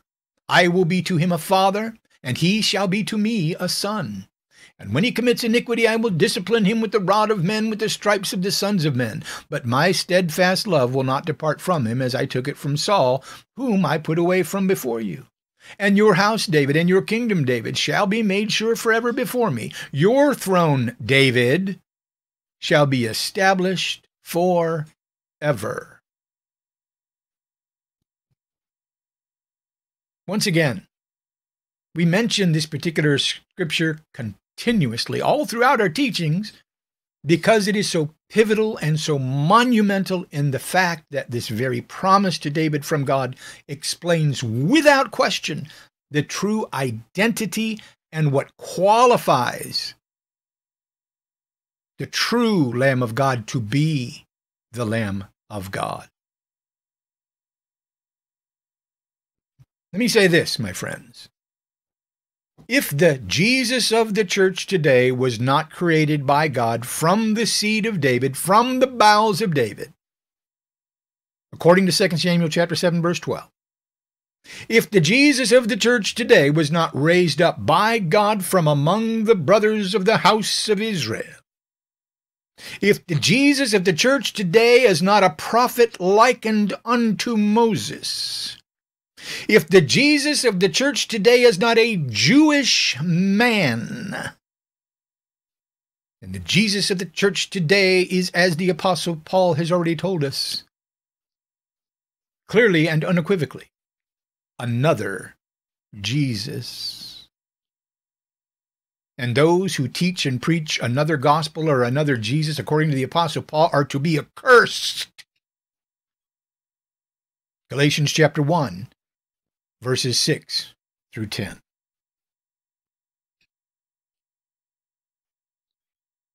Galatians chapter 1, verses 6 through 10. I am astonished that you are so quickly deserting him who called you in the grace of the Messiah, and are turning to a different gospel. My friends, was this going on in Paul's time? You bet it was. This is nothing new what we face today. This is absolutely nothing new. Let me read that to you again. Paul comes back to Galatia and he says, I'm astonished that you are so quickly deserting him who called you in the grace of the Anointed One, the Messiah, the Christ, and are turning to a different gospel. Not that there is one, Paul says, but there are some who trouble you who want to distort the gospel of Christ. Was that going on in Paul's day? You bet. Should it surprise us that it's going on in our day? Absolutely not. It shouldn't surprise us. We should be on guard. Paul says, but there are some who trouble you and want to distort the gospel of Christ. But even if we or an angel from heaven should preach to you a gospel contrary to the one we preach to you, let him be accursed. As we have said before, so now we say again, if anyone is preaching to you a gospel contrary to the one you have received, where did they receive it from? They received it from the Old Testament. All of the qualifiers of the Lamb of God to come. Everything that qualifies him to be to be the Messiah. Everything there. Who he was going to come from. Where he was going to come from. What this was all going to be about. Is the gospel, my friends. It's all the gospel. As we have said before, so now we say again, if anyone is preaching to you a gospel contrary to the one you received, let him be accursed. Now listen to what Paul says here in verse 10. It's very important. For am I now seeking of the approval of man or God? That's a question every Christian should be asking themselves today. For am I now seeking the approval of man or God? Or am I trying to please man? Paul says this. He says, if I were still trying to please man, I would not be a servant of the Messiah. In other words, my friends, if you're still trying to serve man, you're not a servant of the Messiah. Do you see how dangerous, do you see how damnable it is to add to God's word or to take away from God's word? Do you see why the Lamb of God called the so-called men of God back in his day twofold children of hell? Matthew chapter 23. Verse 15. Matthew chapter 23, verse 15. Let me read this to you. Put this in your hearing. Red letter words from our Messiah. He says, woe to you, scribes and Pharisees, you pastors and priests, you hypocrites, for you travel across land and sea to make a single proselyte, a single follower. And when he becomes a proselyte, a follower, you make him twice as much a child of hell as yourself.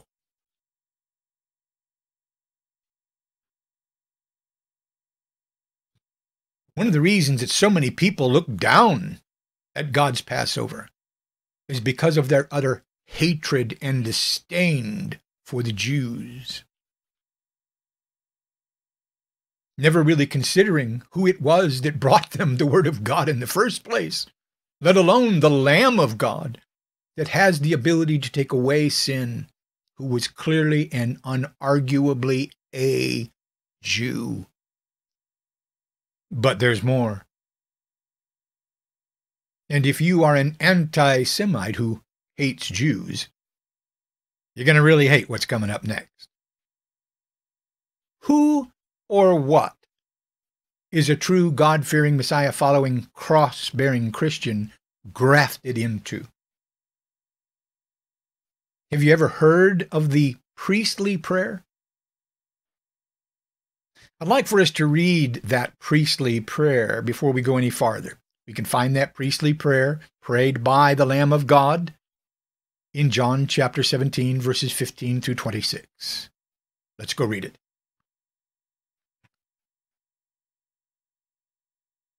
John chapter 17, verses 15. I just want to read verses 15 through 26. This is Yeshua. He's praying to his Father. He says, I do not ask that you take them out of the world, but that you keep them from the evil one. My friends, does Yeshua want us to be taken out of the world? No. No. Why? Because we inherit the earth. We're not taken out. The evil are taken out. I do not ask that you take them out of the world, but that you keep them from the evil one. Yeshua says they are not of this world, just as I am not of this world. Sanctify them in truth. Your word is truth. As you sent me into the world, so I have sent them into the world. And for their sake I consecrate myself, that they also may be sanctified in truth. There's that word truth again. The word of God is truth. I do not ask for these only, but also for those who will believe in me through their word, that they may all be one. What did we just read in the book of Exodus? That if a man was circumcised, that if he did as the house of Israel did, he would be what? He would be seen as a native of the land. He would be one law, one rule, would become one people in the eyes of God. He says, I do not ask for these only, but also for those who believe in me through their word, that they all may be one. Just as you, Father, are in me, and I in you, that they also may be in us, so that the world may believe that you have sent me. The glory that you have given me, I have given to them, that they may be even as one as we are one. I in them and you in me, that they may become perfectly one. How many times do you have to say it? One, one, one, one. So that the world may know that you sent me and loved them even as you have loved me. Father, I desire that they also, whom you have given me, may be with me where I am, to see my glory that you have given me because you loved me before the foundation of the world.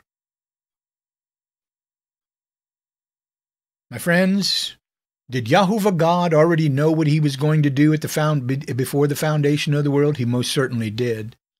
This plan of salvation was already conceived in his mind before he ever even created mankind. Where does mankind come from? The dust of the earth. What came first, man or the earth? The earth, because man was created from the dust of the earth. Did God know before he ever even created man what he was going to do? He most certainly did. Did he know that the serpent was in the garden? He most certainly did. Did he know that man was going to fall and be tempted and fall, and that God was going to have to rescue him? He most certainly did. The knowledge of Yeshua was known by God far before the foundation of the earth, my friends. That is the wisdom and the power of God. O righteous Father, even though the world does not know you, I know you, and these who know that you have sent me. I made known to them your name, and I will continue to make it known, that the love with which you have loved me may be in them, and I in them. If you are a Jew hater, then you are exempt from being a Christian, because a Christian is someone who has been made one with the very Jewish Lamb of God. Galatians chapter 3, verse 27 through 29 says it very nicely. Let's go read that very quickly. Again, Paul speaking to the church at Galatia, the assembly at Galatia. He says, "For as many of you that were baptized into the Anointed One, the Messiah, the Christ, have put on the Messiah, who was, is, and always will be a Jew." Remember that, my friends, the very Jewish Messiah. So as many of you as were baptized into the Messiah, put on the Messiah. There's neither Jew nor Greek. And again, a Greek was a Gentile. So there's neither Jew nor Gentile. There's neither slave nor free. There's neither male nor female, for you are all one in the Messiah, Yeshua. And if, there's that big battleship of a word again, if you are the Messiahs, then you are Abraham's offspring, heirs according to the promise.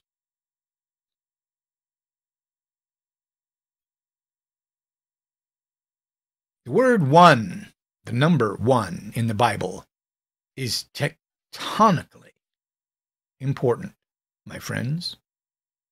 What has the true God-fearing, Messiah-following, cross-bearing Christian been grafted into? The house of Israel, where there is one law and one rule. Make no mistake about it, my friends. If you are a true Christian, you have been grafted into a very Jewish family by a very Jewish man who just happens to be the Lamb of God.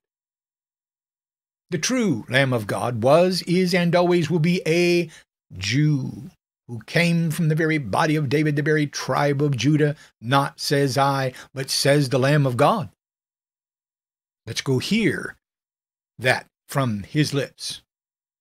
Revelation chapter 22, verse 16, "I, Yeshua, have sent my angel to testify to you about all these things for the assemblies. I am the root and the descendant of David." The bright morning star, is there any doubt that Yeshua is the descendant of David, my friends? Unless you're calling Messiah Yeshua a liar, there is no doubt and there is no question. For those of you who think that a true Christian is not part of the house of Israel and God's very Jewish family, you better think again. Listen closely to how the Apostle Paul explains what a true Christian has been grafted into. And please keep in mind that we've already read the book of Exodus concerning the Gentiles being grafted into the house of Israel back in the days of Moses. This, my friends, is not separate and apart from that. This is one with that same concept. Romans chapter 11. Let's go read that. Very important chapter, my friends. I want us to read it, know it, understand it. Romans, we're going to start with verse 1. Romans chapter 11. "I ask then, has God rejected his people? By no means," Paul says. "For I myself am an Israelite, a descendant of Abraham, a member of the tribe of Benjamin. God has not rejected his people whom he foreknew.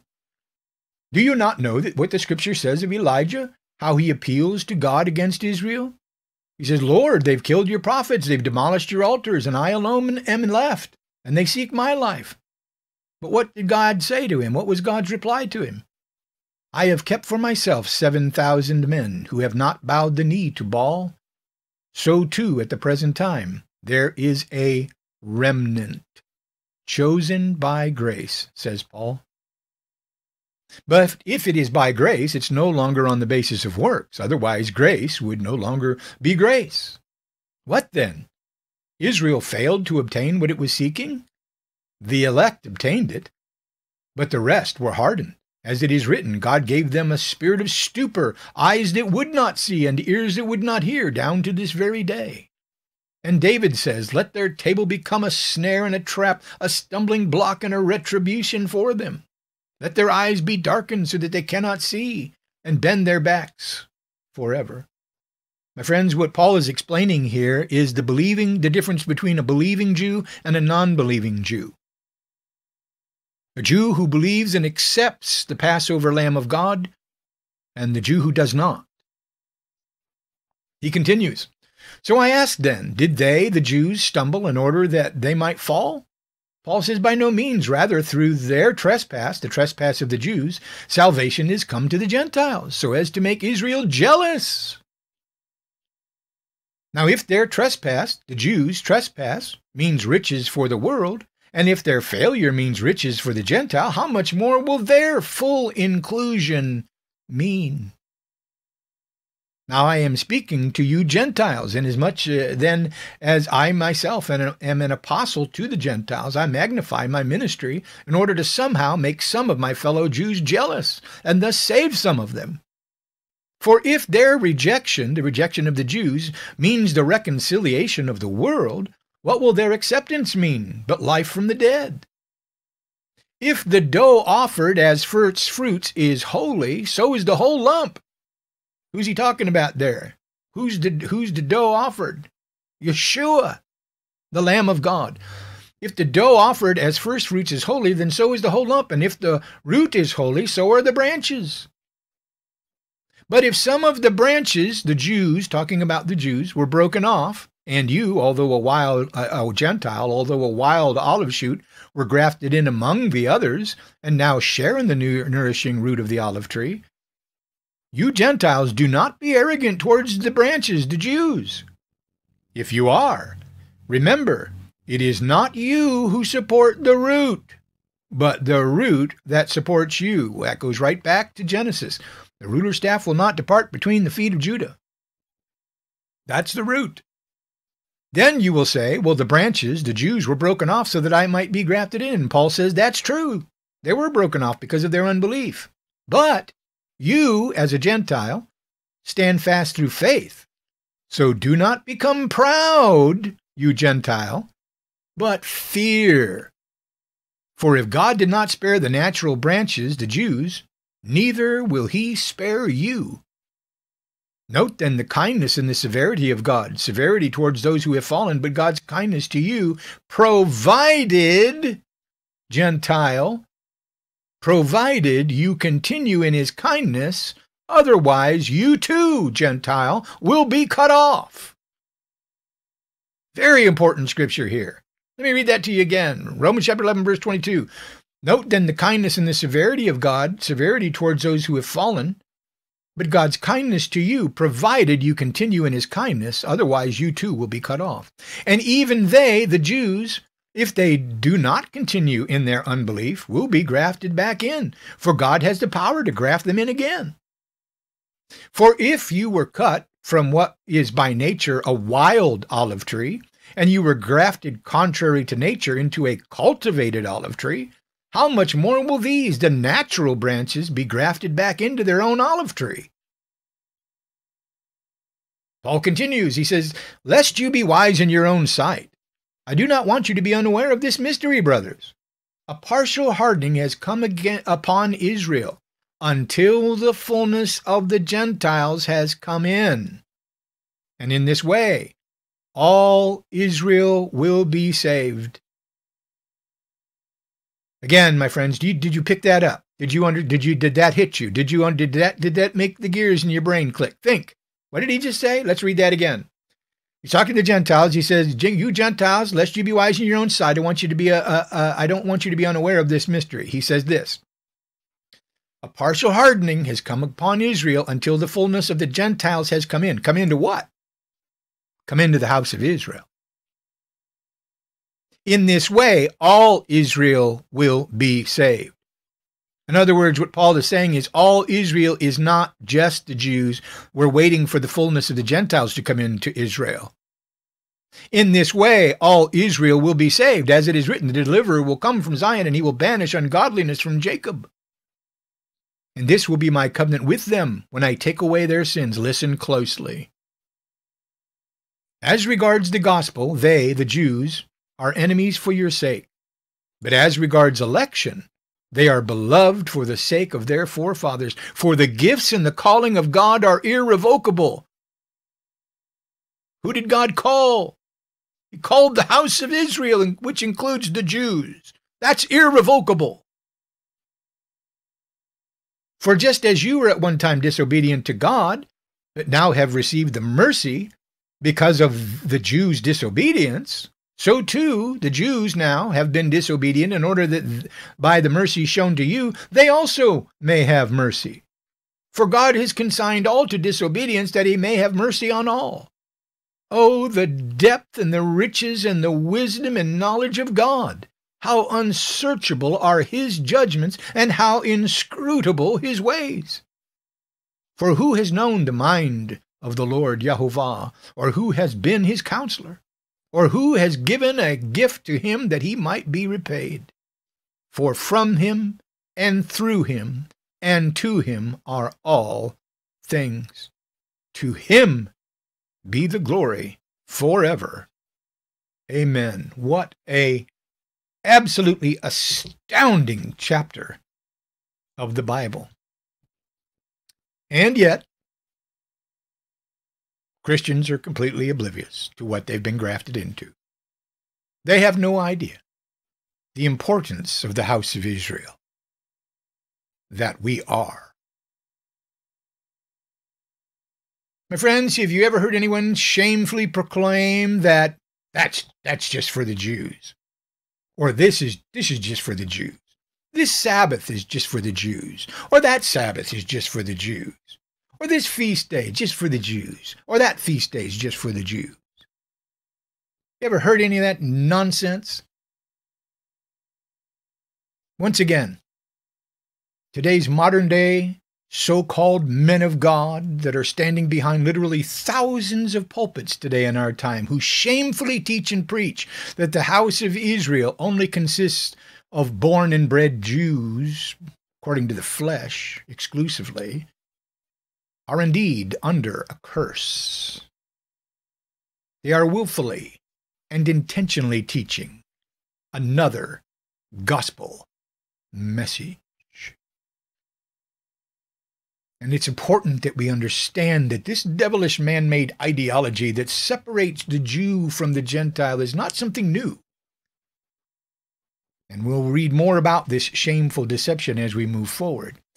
But what's important to understand is that this demonically inspired teaching was condemned by the Apostle Paul himself in 2 Corinthians chapter 11. Let's also go read that as well. Again, these men were alive and well. It's the same spirit that is in the same spirit of deception, my friends. 2 Corinthians chapter 11, verses 1 through 15 says this: I wish you would bear with me in a little foolishness. Do bear with me. For I feel a divine jealousy for you, since I betrothed you to one husband to present you as a pure virgin to the Messiah. But I am afraid that as the serpent deceived Eve by his cunning, your thoughts will be led astray from a sincere and pure devotion to the Messiah. For if someone comes and proclaims another Jesus than the one we proclaimed, or if you receive a different spirit from the one you received, or if you accept a different gospel from the one you accepted, you put up with it readily enough. Do you hear the anxiety in Paul's voice? Can you hear it? He says, if somebody comes preaching something else, you put up with it readily enough. He says, indeed, I consider that I am not in least inferior to these super apostles. My friends, do we have super apostles on the earth today? Do we have super apostles out all over the internet, all over the World Wide Web? These guys who think they're super apostles? We certainly do. Did Paul have to contend with them back in his day? He most certainly did. Has anything changed? It has certainly not. Paul says, indeed, I consider that I'm not in the least inferior to these super apostles, even if I am unskilled in speaking. I'm not so in knowledge. Indeed, in every way, we have made this plain to you in all things. Or did I commit a sin in humbling myself so that you might be exalted, because I preached God's gospel to you free of charge? I robbed other churches by accepting support from them in order to serve you. And when I was with you, and was in need, I did not burden anyone, for the brothers who came from Macedonia supplied my need. So I refrained and will refrain from burdening you in any way. As the truth of Christ is in me, this boasting of mine will not be silenced in the regions of Achaia. And why? Because I do not love you? God knows I do. And what I am doing, I will continue to do in order to undermine the claim of those who would like to claim that their boasted mission, they work on the same terms as we do. Once again, Paul is railing against these false apostles. He's railing against them the same way that Yeshua railed against them and called them twofold children of hell and whitewashed tombs that were beautiful on the outside but full of dead men's bones on the inside, a brood of snakes and vipers. Paul's letting them have it. For such men are false apostles, deceitful workmen, disguising themselves as apostles of the Christ, of the Messiah. And no wonder, for even Satan disguises himself as an angel of light. So it is of no surprise if his servants also disguise themselves as servants of righteousness. Their end correspond to their deeds. My friends, remember what I told you before. Men who preached outside the word of God, who said things that God did not say, were taken outside the city and stoned to death for doing that. And just because men today are getting away with it for the time being doesn't mean that they're not going to be stoned outside the city in the end. That day's coming. That day's coming.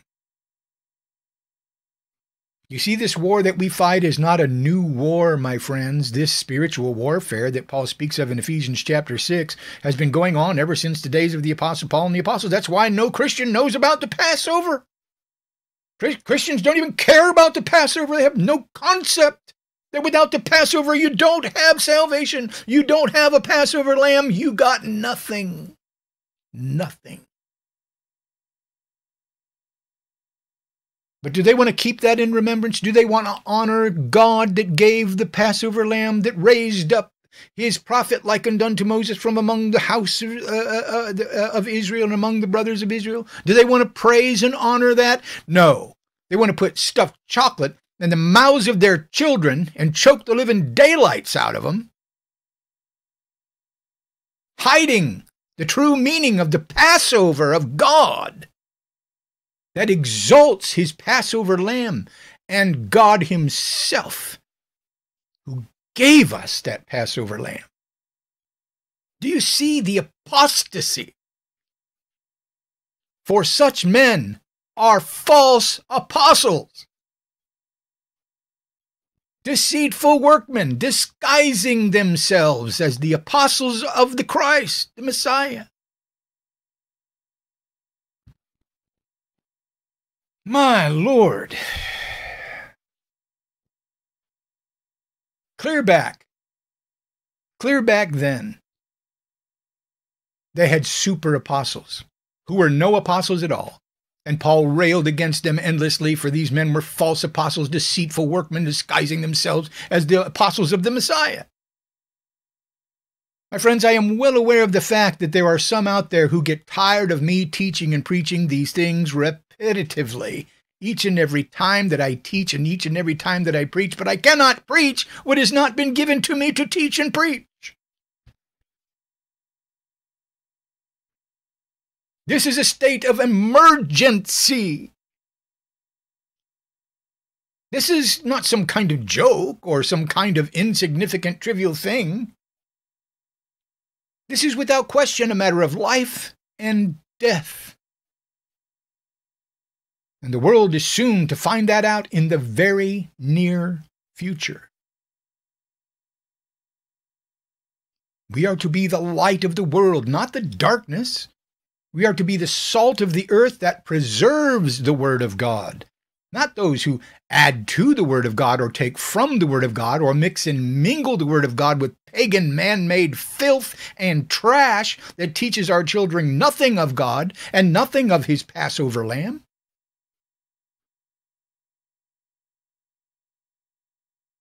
Once again, I want to stay the course with this biblical narrative that clearly defines what it means for a Christian to be grafted into the house of Israel, and how important it is for us Christians to do as our Jewish Messiah did, and to walk as our Jewish Messiah walked.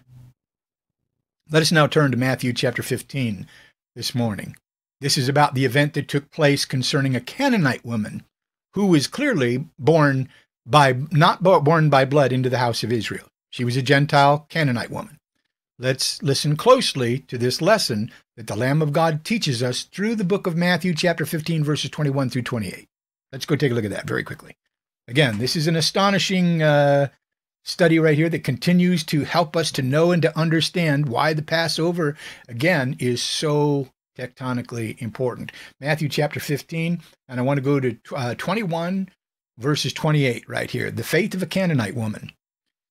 Matthew chapter 15, verse 21 says, And Yeshua went away from there, and he withdrew to the district of Tyre of Sidon.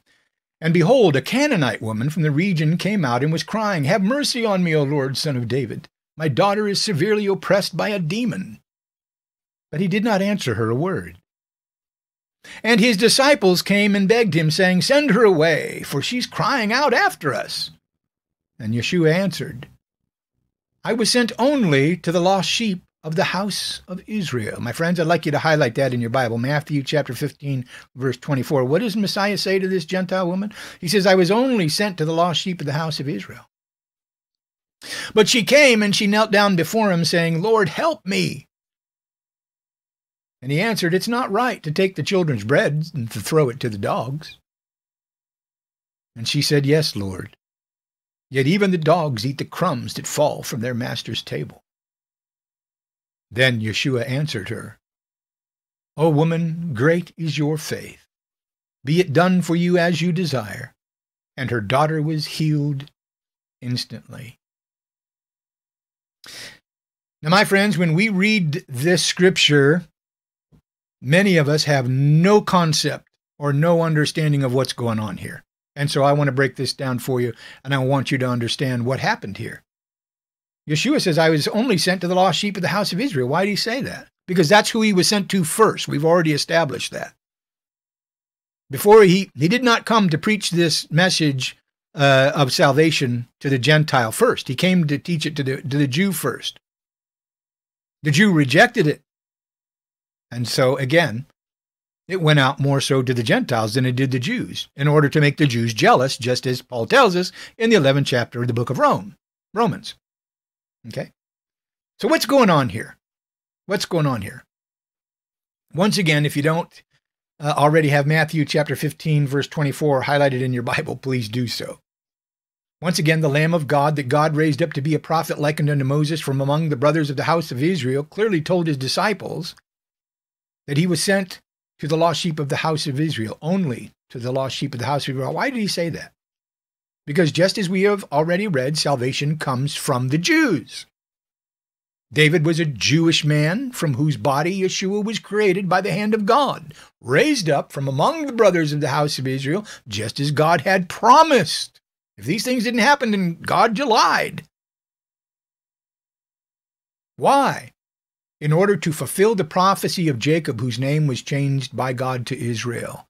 And once again, my friends, I want to go read this because I want to make sure that this is not just in your hearing, but also in your sight as well, that you remember it. Genesis chapter 49, verse 10, the scepter shall not depart from Judah, nor the ruler's staff from between his feet, until tribute comes to him. And to him shall be the obedience, key word there, obedience of the people. A word, again, another word, obedience, that the church today hates. The lesson that we learned from the Lamb of God concerning the Canaanite woman is a lesson that he was clearly teaching his disciples, who had been taught that all Gentiles, those not born by blood into the house of Israel, were dogs. You see, that's what the men of God back then were teaching. They were teaching that the Jews were supreme and the Gentiles were dogs. You couldn't even enter the house of a Gentile. They were dogs. They were unclean. You see, this is what the Pharisees and the scribes were, who were the men of God during his time, were teaching people. You couldn't even enter the house of a Gentile dog because they were not of God. They were unclean. They were uncommon. We see evidence of this in Acts chapter 10, which also many Christians don't understand, when Peter has this vision of a sheet full of all kinds of unclean animals. which I cannot tell you how many times I have heard, absolutely twisted inside and out. Let's go read that, because this also has been a scripture that many false apostles have completely misinterpreted and turned inside and out without any understanding at all whatsoever. Acts chapter 10, and I want to go back and prove this idea that the men of God back then were calling Gentiles dogs. Again, let's go read that very quickly. Acts chapter 10, I just want to read 9 through 29 here very quickly. All this welds together. All of this welds together. And we're going to go to Acts chapter 10. Here we go. And I just want to read through 9 through 28. It says this. The next day they were on a journey and approaching the city. Peter went up to the housetop on the 6th hour to pray. And he became hungry and he wanted something to eat. But while they were preparing it, he fell into a trance and saw the heavens opened and something like a great sheet descending, being let down by its four corners upon the earth. And there were all kinds of animals and reptiles and birds of the air. And there came a voice to him that said, Rise, Peter, eat, kill and eat. But Peter said, By no means, Lord, for I have never eaten anything that is uncommon or unclean. Peter knew that there were certain animals that God forbids us to eat. He was obeying the law of God. So he knew, there was no question in Peter's mind, he wasn't allowed to do that. And the voice came to him again a second time. What God has made clean, do not call common. This happened 3 times, and the thing was taken up at once to heaven. Now, while Peter was inwardly perplexed, in other words, Peter was confused. He says right here, I have no idea what in the world that just meant. While Peter was inwardly perplexed, confused as to what the vision he had seen might mean, behold, the men who were sent by Cornelius, having made an inquiry for Simon's house, stood at the gate and called out to ask whether Simon, who was called Peter, was lodging there. Now remember, Cornelius was a Gentile centurion, and he loved God. He was a Roman soldier. And Cornelius was visited by an angel, and the angel told Cornelius, Go get Peter. He'll explain all this to you. Okay? So not only is Cornelius going to get a lesson, but so also Peter is going to get a lesson. Okay? So Peter's inwardly perplexed about all this vision that he's seeing, and then all of a sudden he's got these guys outside of the house from this centurion Cornelius, and they want to know, is Peter there? And there are 3 men looking for him. He says, Rise and go down. And while Peter was pondering the vision, again, Peter's still pondering the vision, here in verse 19, right? Doesn't know what it means. The Spirit said to him, Behold, there are 3 men looking for you. Rise and go down and accompany them without hesitation, for I have sent them. And Peter went down to the men and he said, I'm the one you're looking for. What's the reason for your coming? And they said, Cornelius, a centurion, an upright and God-fearing man who was well spoken of by the whole Jewish nation, was directed by a holy angel to send for you to come to his house and to hear what you have to say. So he invited them in to see to his guests. Excuse me. The next day he rose and he went away with them, and some of the brothers from Joppa accompanied them. And on the following day entered Caesarea. Cornelius was expecting them and had called together his relatives and close friends. When Peter entered, Cornelius met him and fell down at his feet and worshipped him. And Peter lifted him up, saying, Stand up, I too am a man. And as he talked with him, he went in, and he found many persons gathered. Listen to this now, Acts chapter 10, verse 28. And he said to them, You yourselves, this is Peter talking to Cornelius's family. Peter says, You yourselves know how unlawful it is for a Jew to associate with or to visit anyone of another nation, but God has shown me that I should not call any person common or unclean. What was the vision of the sheet of clean and unclean animals all about? It was about God's disdain for the men of God who were teaching people that the Gentiles were unclean or uncommon. All throughout Acts chapter 10, Peter's confused. He's perplexed. He doesn't get it. He's pondering the vision. He doesn't get it until verse 28. when he walks in and he sees what's going on here. Once again, my friends, Peter's vision of the sheet full of unclean and common animals that Peter knew full well that he could not eat according to the law of God was not understood by Peter, just as we're told in Acts chapter 10, verse 17.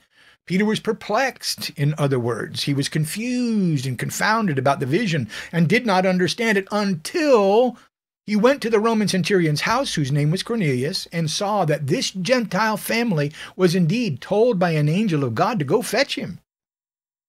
And Peter, so that Peter could witness the faith of this Gentile family in God and the Spirit that God had given them. Once Peter goes to this Gentile home and sees the faith of this Gentile family and the Spirit of God that had been given to them, this is when it finally snaps in Peter's mind. He finally understands the vision of the sheet full of animals. And Peter tells us in verse 28 that God has shown him that he should not call any person uncommon or unclean. It has nothing to do with eating unclean animals, my friends.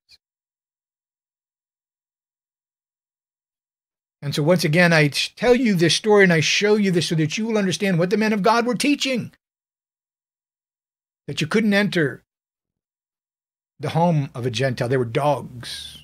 Once again, this was in direct opposition to what the so-called men of God back in that day were teaching. They were teaching the opposite of what God was saying, much like the so-called men of God today are teaching about the Jews. They were teaching people that all Gentiles not born by blood in the house of Israel were dogs and that you couldn't even eat with such, you couldn't even go to their house, couldn't even visit them. They were literally proclaiming to all Gentiles to be uncommon or to be unclean. Now, keeping that in mind, we've already proven that that's what the men of God were teaching, right? God had a disdain for that and was teaching Peter a lesson concerning it. Okay, let's now go back to this Canaanite woman, because now we're going to better understand this now. Okay, so let's go back. As we flash back to the Canaanite woman and the lessons that Yeshua was in the process of teaching his disciples, this Gentile Canaanite woman was crying out to the Lamb of God to heal her daughter who was severely oppressed by a demon. Yeshua's disciples were greatly agitated by this. They had no heart for this woman because they saw her as a dog, because that's what they'd been taught. And they tell Yeshua, send her away, send her, she's just a bother to us, send her away, upon which time Yeshua decides to teach them all a lesson. The same lesson that Peter had to learn. Yeshua turns to the Gentile Canaanite woman and he says, I was sent only for the lost sheep of the house of Israel. But instead of stopping, this Gentile Canaanite woman came and knelt down before Yeshua on her knees with tears in her eyes, and she continued to beg him to help her. Now keep in mind that the disciples were watching all of this taking place. And by this point in time, his disciples were surely having second thoughts about sending her away, as she was there weeping and kneeling down before him and calling him Lord. Surely in their minds they were beginning to think, maybe we shouldn't just dismiss this woman so quickly, right? But Yeshua reinforces his rejection of her, and he says, it's not right to take the children's bread and throw it to the dogs. Get that, my friends, to throw it to the dogs, which is what the Pharisees and the scribes and the so-called men of God were teaching that the Gentiles were, right? And so you can imagine that the disciples are probably shocked because he's continuing to reject her the same way they were doing, right? This is a lesson to his disciples. But the woman looks up at him and she says, yes, Lord, but yet even the dogs eat the crumbs that fall from their master's table. Please notice that this Gentile Canaanite woman has called our Messiah Lord at least 3 times that we know of, upon which time the Lamb of God grants her request because of her faith. What we're witnessing here is the grafting in of the Christian to the house of Israel. Yeshua says, I was only sent for the lost sheep of the house of Israel. She was not granted into the house of Israel until she knelt down before him and called him Lord.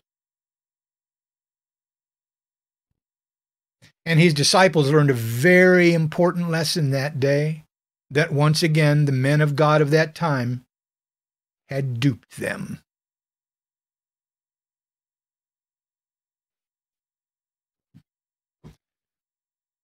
Because at that moment, she was, just like all other Gentiles, grafted into the house of Israel, which is the apple of God's eye. And don't think for a moment that his disciples weren't astonished at what had just happened right in front of them, because once again, this was not what the so-called men of God of that time were teaching. My friends, there's so much more to explain. We're going to get into just a little bit more. We're going to take a break here for just a couple of minutes, and when we do, we're going to come back and finish what it is that we have to, again, say here, and what it is that we have to show and prove to everyone, that if there is no Passover, there is no salvation. Stay with us. We'll be right back.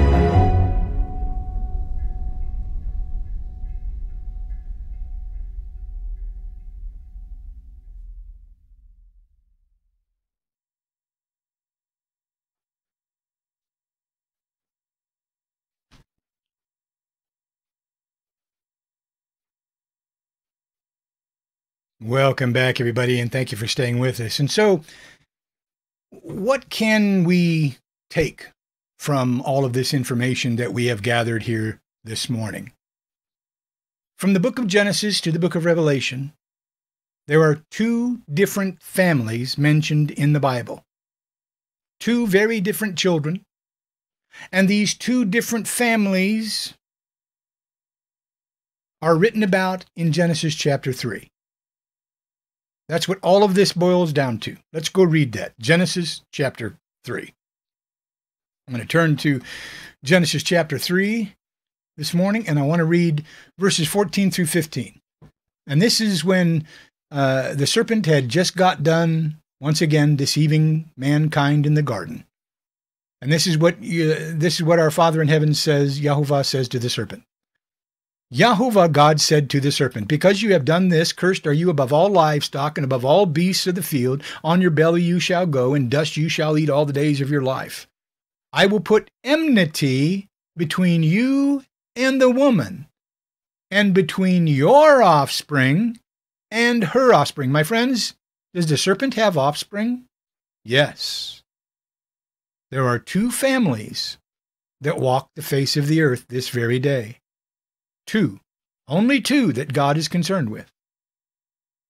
He says, I will put enmity between you and the woman, and between your offspring and her offspring. He, the offspring of the human woman, shall bruise your head, and you shall bruise his heel. In the end, there are only two families that walk upon the face of the earth today. There is the family of the serpent, and there is the family of God. And Yahuwah God is long ago distinguished and given evidence as to who these two families are and what separates these two families, clear back in Deuteronomy chapter 30. Let's go read that. Again, very important. Deuteronomy chapter 30. This is the dividing line, if you will, that separates these two families that we read about in Genesis. The choice of life and death. Deuteronomy chapter 30, verses 11 through 20. For this commandment that I command you today is not too hard for you, neither is it far off. My friends, this is the book of Deuteronomy. Have you ever heard a pastor or a man of God try to tell you that God's law is too hard for you and you can't keep it? Is that what God says? That's not what God says. Not right here in Deuteronomy chapter 30, verse 11. He says, for this commandment that I command you today is not too hard for you. He says, neither is it far off. He said, it's not in heaven that you should say, who will ascend to heaven to us and bring it to us, that we may hear it and do it. Neither is it beyond the sea that you should say, who shall go over the sea to and bring it to us, so that we may hear it and do it. But the word is very near you, God says. It's in your mouth and in your heart so that you can do it. See, I have set before you today life and good, death and evil. My friends, this is the if equals then concept that we talk about. We talk about that all the time within this ministry. There is an if equals then concept that has been from the very beginning. If you obey the commandments of Yahuwah your God that I command you today, by loving Yahuwah your God, by walking in his ways and by keeping his commandments and his statutes and his rules, then you shall live. I want to stop right here, my friends. 1 John 5:3 tells us that the biblical definition of the love of God is that we keep God's commandments and that God's commandments are not burdensome to us. Where did he get that from? He got that from right here in Deuteronomy chapter 30. Do you see the connection between loving God and obedience to God? Obedience is the biblical definition of the love of God. If you obey the commandments of Yahuwah your God that I command you today, by loving Yahuwah your God, by walking in his ways and keeping his commandments and his statutes and his rules, then you shall live and multiply, and Yahuwah your God will bless you in the land that you're entering to take possession of it. But, so here we have that if-then. Do you see that? If you obey the commandment of Yahuwah, then you shall live. If you do this, then I'll do that. Right? Here's another one. But if your heart turns away and you will not hear, but are drawn away to worship other gods and serve them, I declare to you that then you shall surely perish. If then. You shall not live long in the land that you're going over the Jordan to enter and possess. I call heaven and earth to witness against you today that I have set before you life and death, blessing and curse. Therefore choose life, that your offspring may live, loving Yahuwah your God by obeying his voice and holding fast to him. For he is your life and length of days, that you may dwell in the land that Yahuwah swore to your fathers, to Abraham, to Isaac, to Jacob, to give them.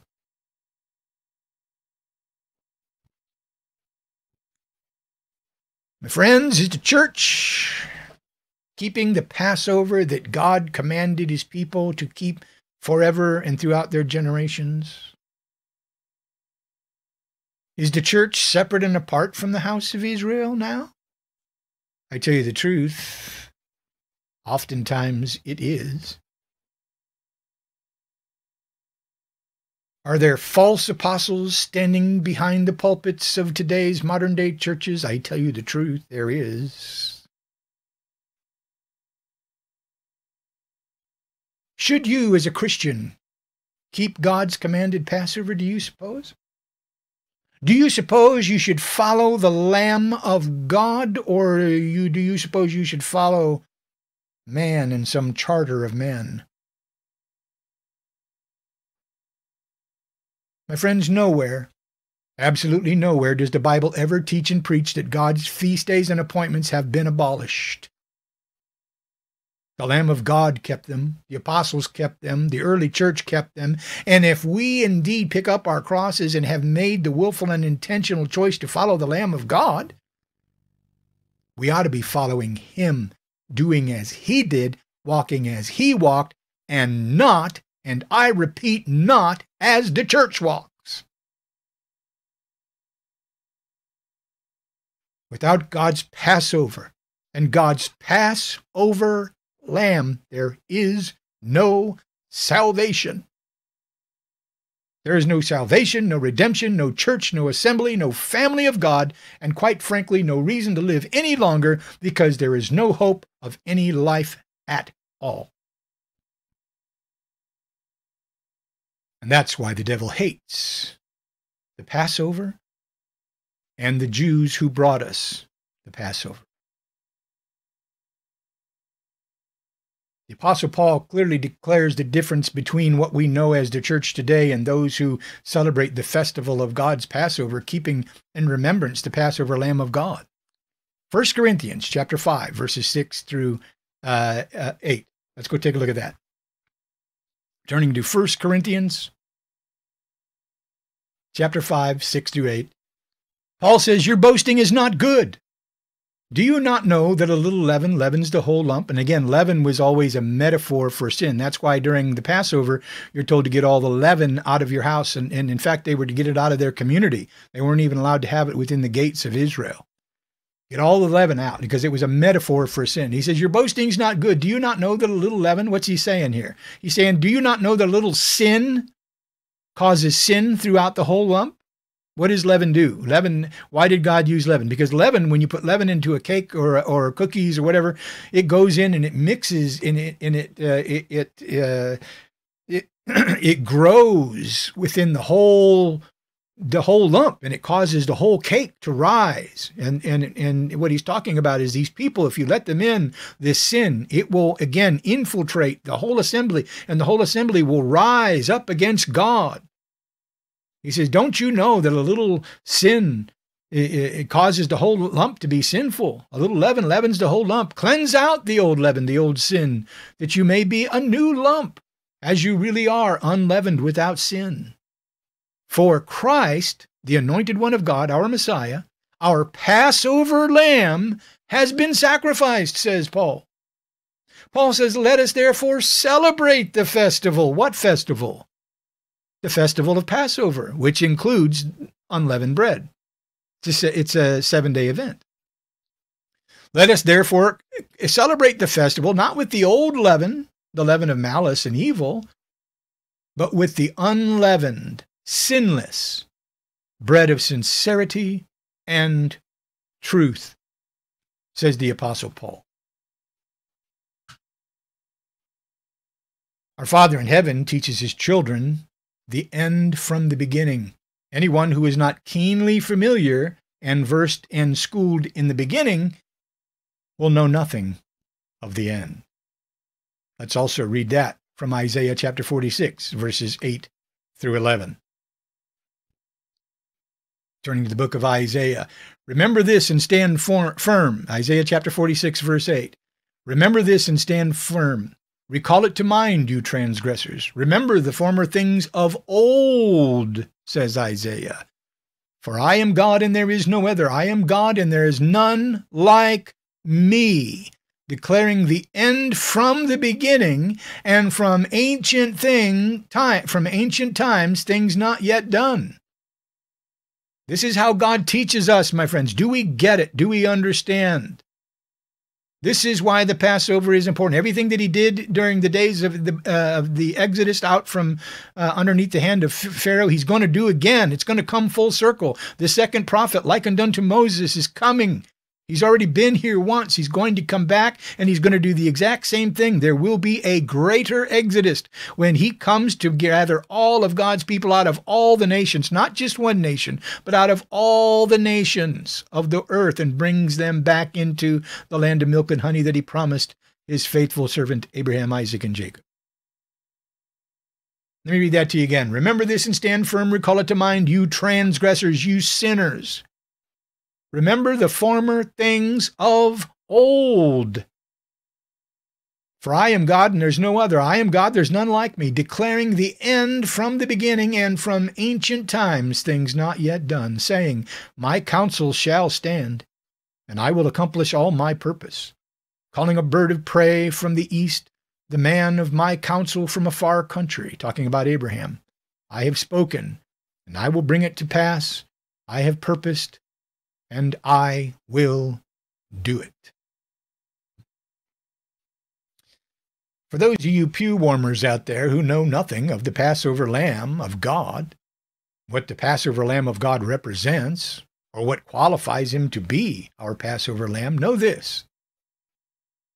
Everything that was prophesied about him in the law of Moses, the writings of the prophets, and the Psalms had to be fulfilled by him in order for him to qualify to be the Lamb of God. Not says I, but once again says our Passover Lamb. Let's go read that.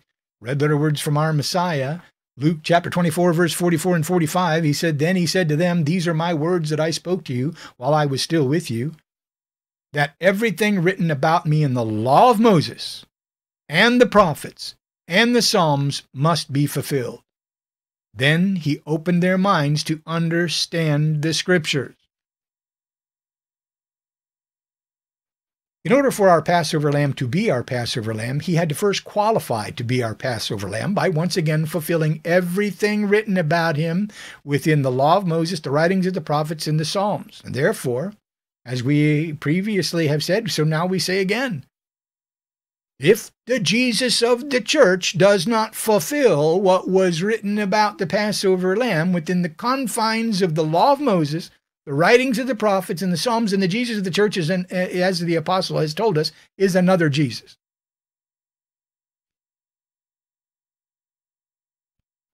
The question is,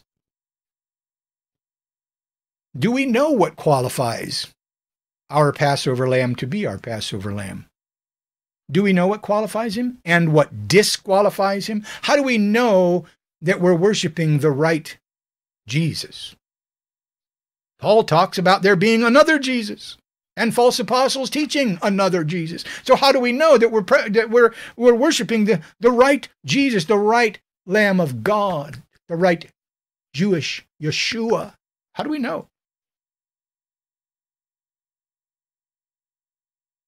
By reading the beginning of the Bible and understanding the qualifiers that qualify the true Yeshua to be the true Yeshua, the true Lamb of God.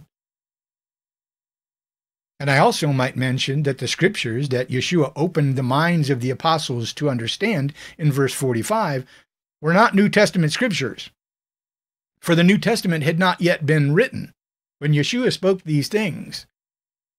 And so I want to go back to that very quickly here. It says, he says, everything written about me in the law of Moses, the writings of the prophets and the Psalms must be fulfilled. Then he opened up their minds to the scriptures. What scriptures? Not the New Testament, because the New Testament wasn't written yet.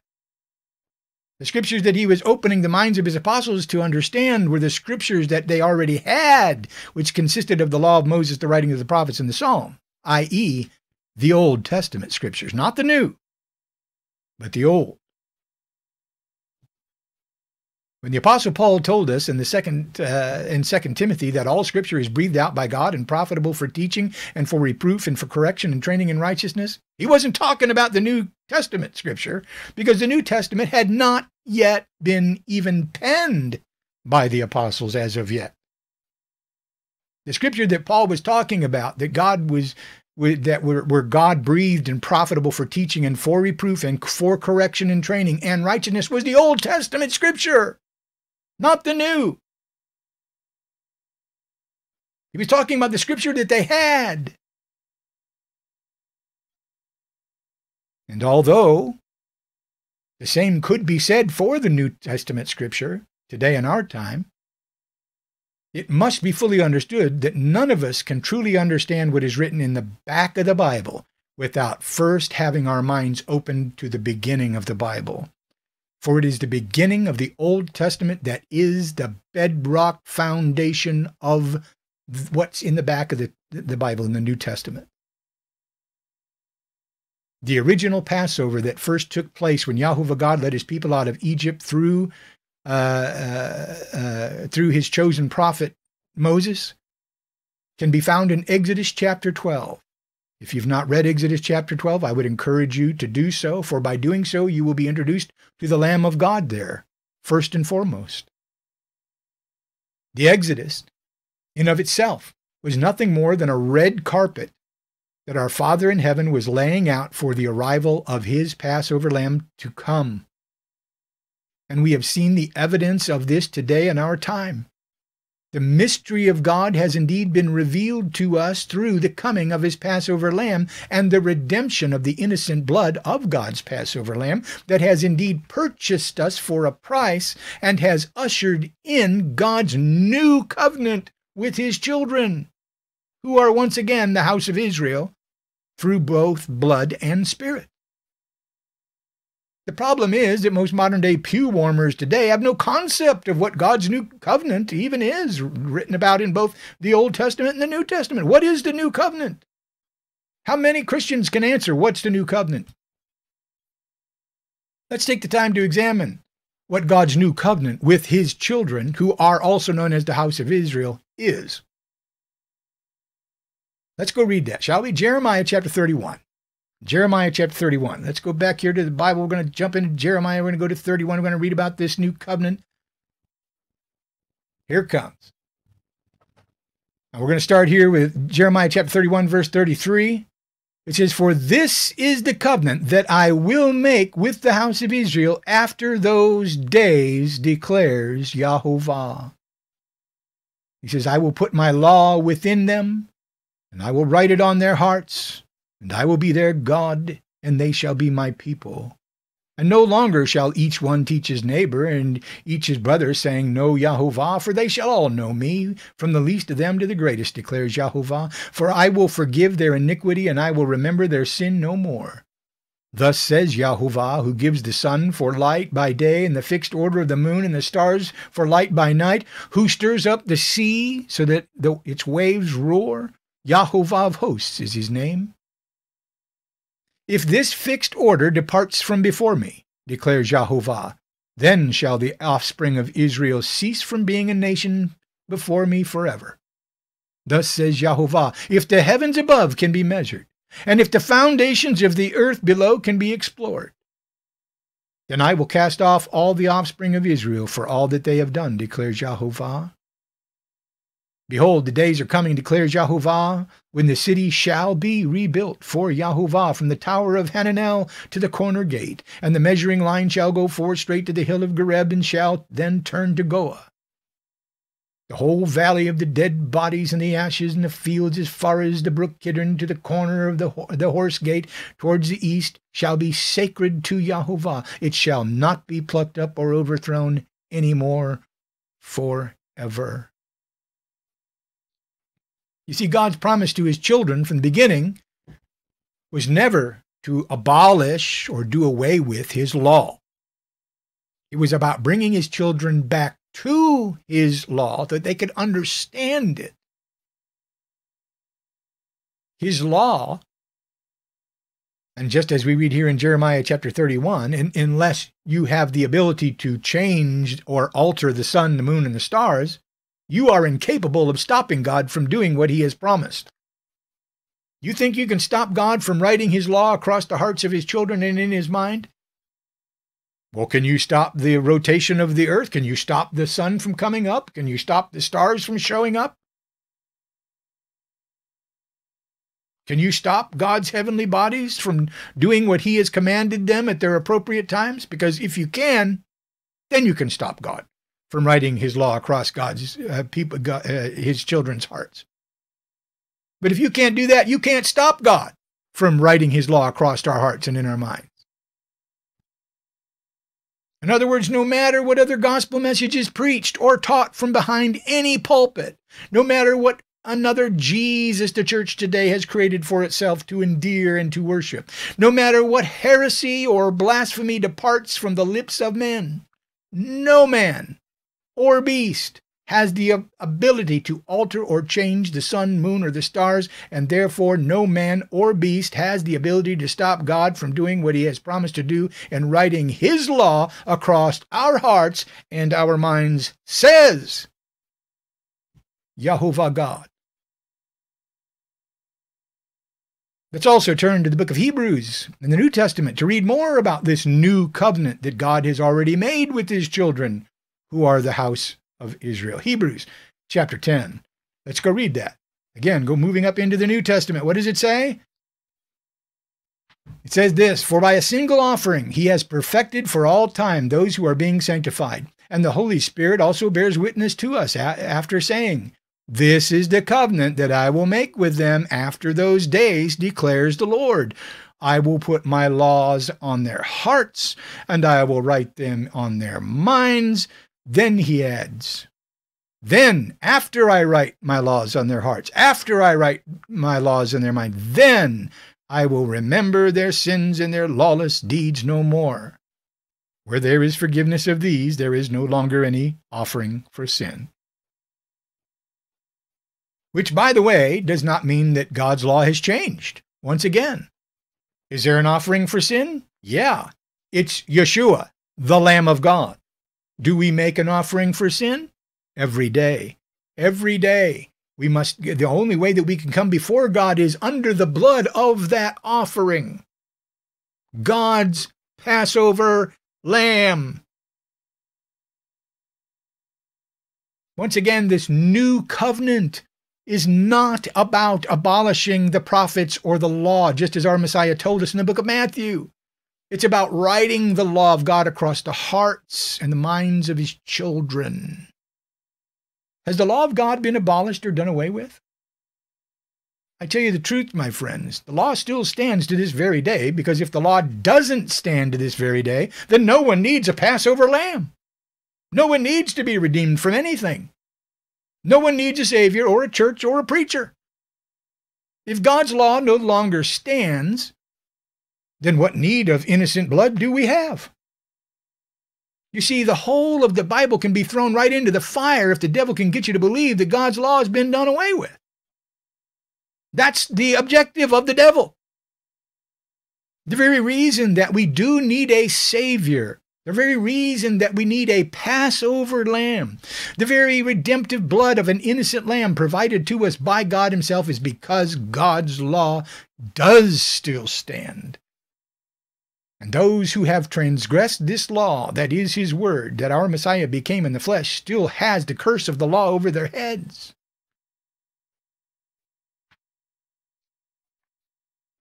1 John 3:4. What is the definition of sin in the Bible? What is the definition of sin? "Whoever so committeth sin transgresseth also the law, for sin is the transgression of the law." That's what sin is. It's the transgression of the law. And what's the wages of transgressing the law? Romans chapter 6, verse 23. "For the wages of sin, transgressing the law, is death. But the gift of God is eternal life through the Messiah Yeshua our Lord," that Passover lamb. The Apostle John tells us very clearly that the biblical definition of sin is the transgression of the law. And the curse of the law that Paul speaks of is that the wages of sin is death. That is the curse of the law. That's what was nailed to the cross, not the law, my friends. In other words, what we earn from transgressing God's law is death. If God's law is dead and done away with, then no one can earn the wages of death by transgressing a law that no longer exists. So what do they need of a Savior? What was done away with at the foot of the cross was not the law of God. The law of God is the word of God that our Messiah became in the flesh. What God speaks is universal law. As we read in the 11th chapter of the book of Romans, God's calling is irrevocable. When God speaks something, it is irrevocable. It was the curse of God's law, the penalty that was nailed to the cross for those who believe and have faith. Get that, my friends. Only for those who believe and have faith. This is why for us there is no more sacrifice for sin. And yet there is. We are under the blood of that sacrifice. So we cannot say that there's no longer a sacrifice for sin, technically speaking. Again, the law still stands. We need to understand how it stands. We need to understand the law rather than trying to run around saying that it doesn't exist anymore, which makes absolutely no sense and is exactly then the objective of the devil, the serpent, the dragon from the beginning. This is why for us there is no more sacrifice for sin, but not so for those outside of the family of God, for they do not have the redemptive, innocent Passover lamb's blood upon their heads as we do. And even those of us who do have that redemptive, innocent blood of God's Passover lamb covering our heads and our debt and paying for our transgressions, the law of God does indeed not only stand, but is written across our hearts and in our minds so that we do not return like a dog to its vomit or like a pig to its mire, which the church has done, the lawless church has done, while they wait for the lawless one to come, the whole time teaching lawlessness. Listen closely to what Peter tells us about those who have escaped the defilements of the world through the knowledge of our Lord and Savior, and then have turned back, transgressing the law that still exists. 2 Peter chapter 2, verses 20 through 22. Let's read that. 2 Peter chapter 2, verses 20 through 22. For if they have escaped the defilements of the world through the knowledge of our Lord and Savior, Yeshua the Messiah, they are again entangled in them and overcome. The last state has become worse for them than the first. For it would have been better for them never to have known the way of righteousness than after knowing it to turn back from the holy commandment delivered to them. What holy commandment? That's God's law, my friends. For it would have been better for them never to have known the way of righteousness than after knowing it to turn back from the holy commandment of God delivered to them. What the true proverb has said happened to them. The dog returns to its own vomit, and the sow, after washing herself, returns to wallow in the mire. If after receiving the gift of God's new covenant, which is the writing of his law across our hearts and in our minds, willfully and intentionally we return to transgressing his law, we make void the new covenant of God's law being written across our hearts and in our minds. And the last state for us will be worse than the first. Hebrews chapter 6. Hebrews chapter 6. For it is impossible, Hebrews chapter 6, verse 4, for it is impossible in the case of those who have once been enlightened, who have tasted the heavenly gift, and have shared in the Holy Spirit, and have tasted the goodness of the Word of God and the powers of the age to come. These are people that are completely saved. It's impossible after tasting all of this and experiencing all of this and then have fallen away to restore them again to repentance, since they are crucifying once again the Son of God to their own harm and holding him up to contempt. Hebrews chapter 10. Hebrews chapter 10, verse 26 through 31. If we go on sinning, transgressing the law of God, if we go on transgressing the law of God deliberately after receiving the knowledge of the truth, there no longer remains a sacrifice for sins, but a fearful expectation of judgment and fury of fire that will consume the adversaries. Anyone who has set aside the law of Moses dies without mercy on the evidence of 2 or 3 witnesses. How much worse punishment do you think will be deserved by the one who has trampled underfoot the Son of God and has profaned the blood of the covenant by which he was sanctified and has outraged the Spirit of grace? For we know him who said, vengeance is mine, and I will repay. And again, the Lord will judge his people. It is a fearful thing to fall into the hands of the living God. Once saved, always saved, and Hollywood's money-maker concept of a pre-tribulation rescue, along with the church's newfound replacement theology and a lawless Jesus, all pale in comparison to what our God-breathed Scripture proclaims from each and every page when understood properly. The name Jesus in of itself was never even heard of until the 16th century. The first King James Version of the Bible does not contain the name Jesus in it anywhere within its scriptures. The J sound of the English language did not exist in the Greek language until the 16th century, and therefore the original Greek name of Yeshua was Jesus, not Jesus. And Jesus is a Greek translation of our Messiah's Hebrew name from Yehoshua, Yeshua for short. And therefore, the name Jesus is a Greek translation of our Messiah's Hebrew name, Yeshua. Let me ask you this. Are you Greek? Was the Lamb of God a Greek man? And if you're not Greek and he's not Greek, then why do we call the Lamb of God by a Greek fabricated name? Ever think about that? It couldn't possibly be the devil's way of kicking dirt over the precious name of God's Passover lamb, could it? Just like he's kicked dirt over the times and the law of God through the confines of Roman Catholicism and its Gregorian-created calendar that we keep today in our time. Couldn't have anything to do with it, could it? What is it that Daniel prophesied so many years ago? You ever thought of that? Let's go take a look. What did Daniel tell us that the beast was going to do? He shall speak words against the Most High, and shall wear out the saints of the Most High. How do you wear out the saints of the Most High? With lies, my friends, deception. He'll speak words against the Most High, and he'll wear out the saints of the Most High, and shall think to change the times and the law. And they shall be given into his hand for a time, and a half of time. So how do we know that we do indeed know the correct Yeshua, who is the correct Passover Lamb of God? It's really very simple, my friends. 1 John chapter 2, verses 3 through 6. Let's go read that. Protection. This is protection, my friends. 1 John chapter 2, verses 3 through 6. By this we know that we've come to know him, if we keep his commandments. That's obedience, my friends. Whoever says, I know him, but doesn't keep his commandments is a liar, and the truth isn't even in him. But whoever keeps his word, in him truly the love of God is perfected. By this we may know that we are in him. Whoever says he abides in him ought to walk in the same way in which he walked. Are we walking as Yeshua walked? Or are we walking as the church walks?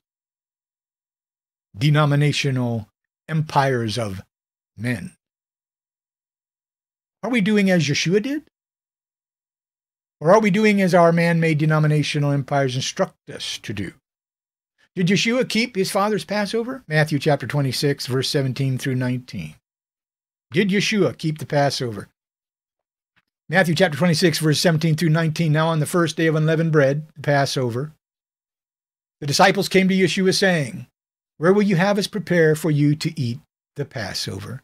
He said, go into the city to a certain man and say to him, the teacher says, my time is at hand. I will keep the Passover at your house with my disciples.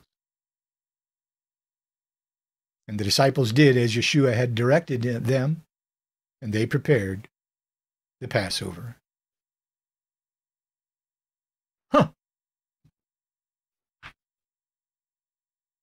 What took place on that Passover night was well documented, especially by the Apostle John, who wrote extensively about what took place that evening.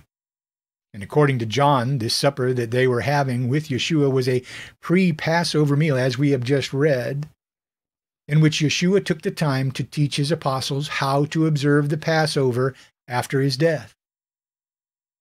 Yeshua knew that he would not be with them for the actual Passover meal, because at that same time as the Passover lambs were being slaughtered at the temple, Yeshua himself would be being crucified upon a cross.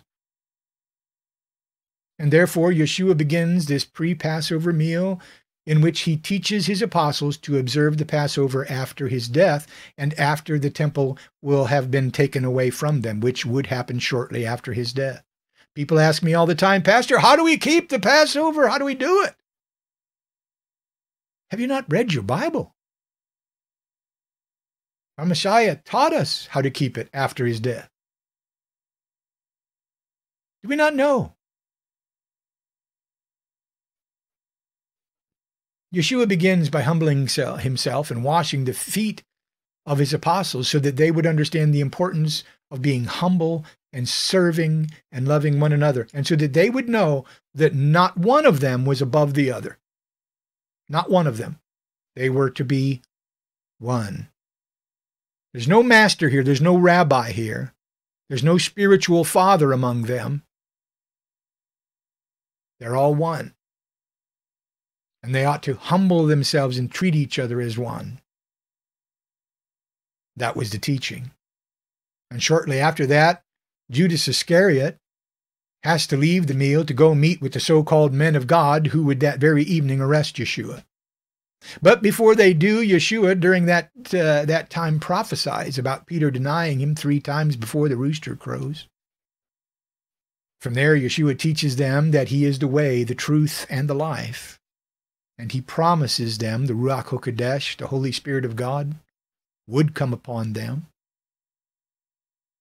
And during this time, he teaches them many things. And then he begins his priestly prayer and asks the Father in heaven to make us all one with him, just as he is one with the Father, that we may all be one. You can find that prayer in John chapter 17. Once again, we just read it. Soon after that, Yeshua is betrayed by Judas Iscariot, who betrays him with a kiss.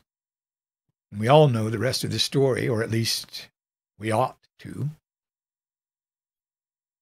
But the point needs to be made here that the true Yeshua, the true Lamb of God, did indeed not only keep the Passover, he was the Passover Lamb of God.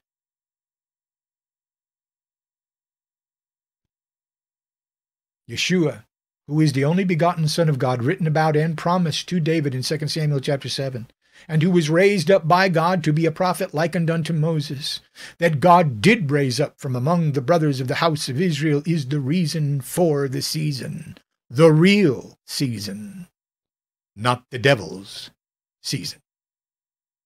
Without him being our Passover lamb, we once again have no hope, no salvation, no redemption, and no life to look forward to. What do we teach our children during the Roman Catholic-created Easter celebration? We teach them to make void the Word of God in order to hold on to their own traditions.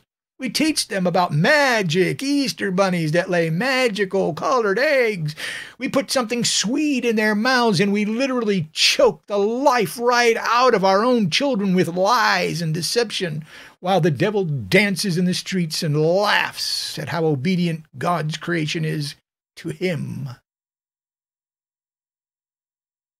We dress up and we go to a church that says it's preaching and teaching the Word of God and about the Son of God, if we're lucky, all the while profaning his name by keeping a Roman Catholic-created Good Friday and a pagan Easter that has nothing to do with God's Passover.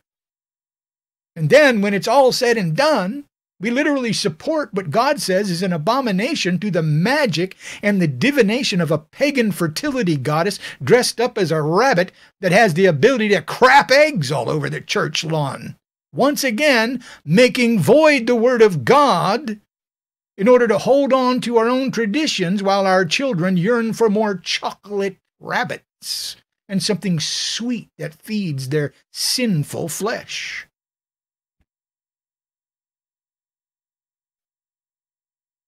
And so it is that we sit comfortably within our own jail cells, and once again, The devil knows that he doesn't even have to shut and lock the jail cell door, because he knows that we'll never leave our sinful comforts. We'll never leave our country club churches. We'll never leave our churchianity for the truth of God's word. Because in the end, God's law is not written across our hearts, and God's new covenant has not been established within our hearts and our minds. And we have been grafted into nothing but a web of deception and degradation. My friends, I had someone that belonged to a denominational church who celebrated the Roman Catholic Good Friday and the Roman Catholic Easter, and they said to me, well, we teach Jesus crucified. Sure you do, but you also teach magic and divination. What are you teaching your children? You can't add to God's word and take away from God's word. You can't mix pagan things with holy things. My friends, if you're making a steel girder to support something, okay? You're making a steel girder to support something. And you put in the ingredients of what creates and what makes that steel girder, you put flour in there. It doesn't belong. That steel girder is no longer a steel girder. It's not going to support the weight that it is supposed to be able to create, that it was created for. You've just ruined it. It's not a steel girder anymore. You can hit it with a hammer, it'll break because it's made of flour. You added something to it you shouldn't have added. This is why God says, do not add to my word, do not take away from my word. When you start adding things to God's word, it's not God's word anymore. It's not God's word. It's a mixing and mingling. What did Yeshua chastise the men of God of his time for? Adding to the word of God, taking away from the word of God. You've made void the word of God in order to hold on to your own traditions. You're not keeping the word of God anymore. You're keeping your own traditions. You're mixing and mingling. There's no strength in God's word anymore when you add your own man-made flavor to it. The new covenant of God that writes his law across our hearts and in our minds can indeed be seen by our Father in heaven through our obedience to him. For just as John tells us in 1 John chapter 5:3, the love of God is that we keep his commandments, and that his commandments are not burdensome to us, which John is once again taking from Deuteronomy chapter 30, which we've just read. My friends, salvation is not a line. Salvation is a circle. If then, if you hear my words, if you keep my commandments, if you are grafted in, then I will bless you. If you turn away from me, then you're done.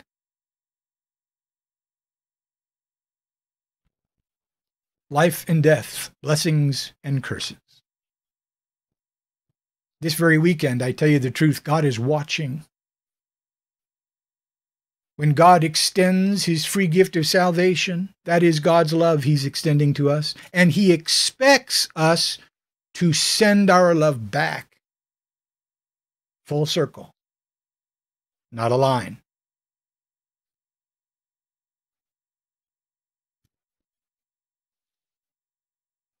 I tell you, my friends, this weekend God is watching. It is not the mark of the beast that we should be afraid of, my friends.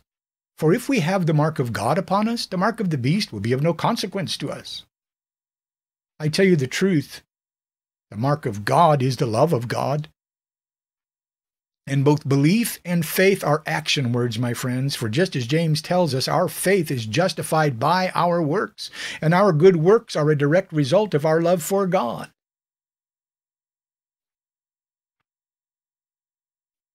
Luke chapter 22, verse 20. Red letter words from our Messiah as he was sitting at that last Passover meal. And likewise the cup after they had eaten, saying, this cup that is poured out for you is the new covenant in my blood. What was Yeshua doing? He was writing the law of God across the hearts of his followers, completing the new covenant of God for those who would accept it.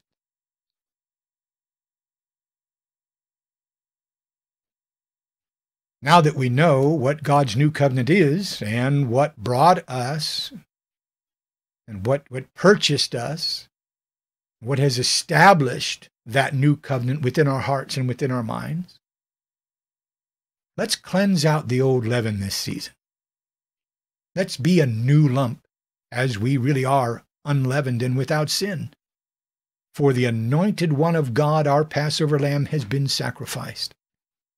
Let us therefore celebrate the festival not with the old leaven, the old sin, and the old malice, and evil, but with the new, unleavened, sinless bread of sincerity and truth. Whom will you serve this Passover season? As for me and my house, we will serve Yahovah and the Passover lamb that Yahovah himself has raised up from among the brothers of the house of Israel to be his prophet likened unto Moses, who will soon lead us to his chosen, set-apart remnant people out from every nation of the earth and finally usher us back into the land that he promised our forefather Abraham. And unless you can change or alter the sun, the moon, and the stars of heaven, you have no way of stopping it. Choose this day whom you will serve, and choose wisely, for I tell you the truth. The sand is right now, as we speak, leaving the hourglass. We'll be back in just a moment.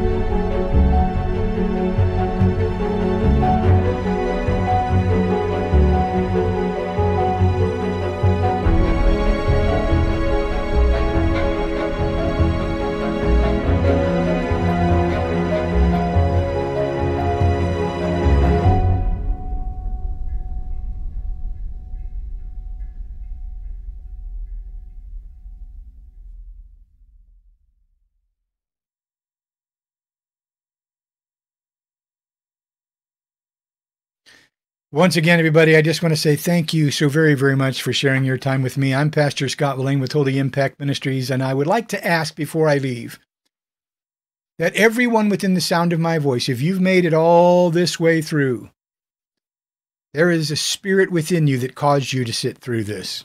There is a spirit within you that caused you to want to know more. That is very special, my friends. There are those who do not have the eyes to see or the ears to hear or the drive to want to know. You are blessed, and you have been blessed this very day.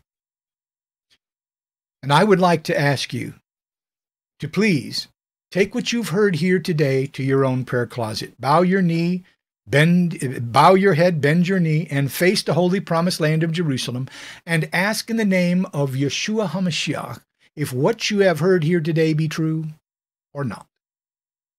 Ask, seek, and knock on his door, on that door, so that the proper door can be opened unto you. Ask, seek, and knock on the proper door, my friends, which is only his door. And if you will do that, my friends, and if you will stay the course to the end, you and I will surely walk through the gates of his soon coming kingdom together. Let's say a quick prayer before we close. In the name of Yeshua HaMashiach, we pray, Father, blessed and holy is your name. We pray to our Passover lamb this very day, and we say, Happy Passover. Happy Passover, Father. Happy Passover, Messiah Yeshua, our Messiah and King.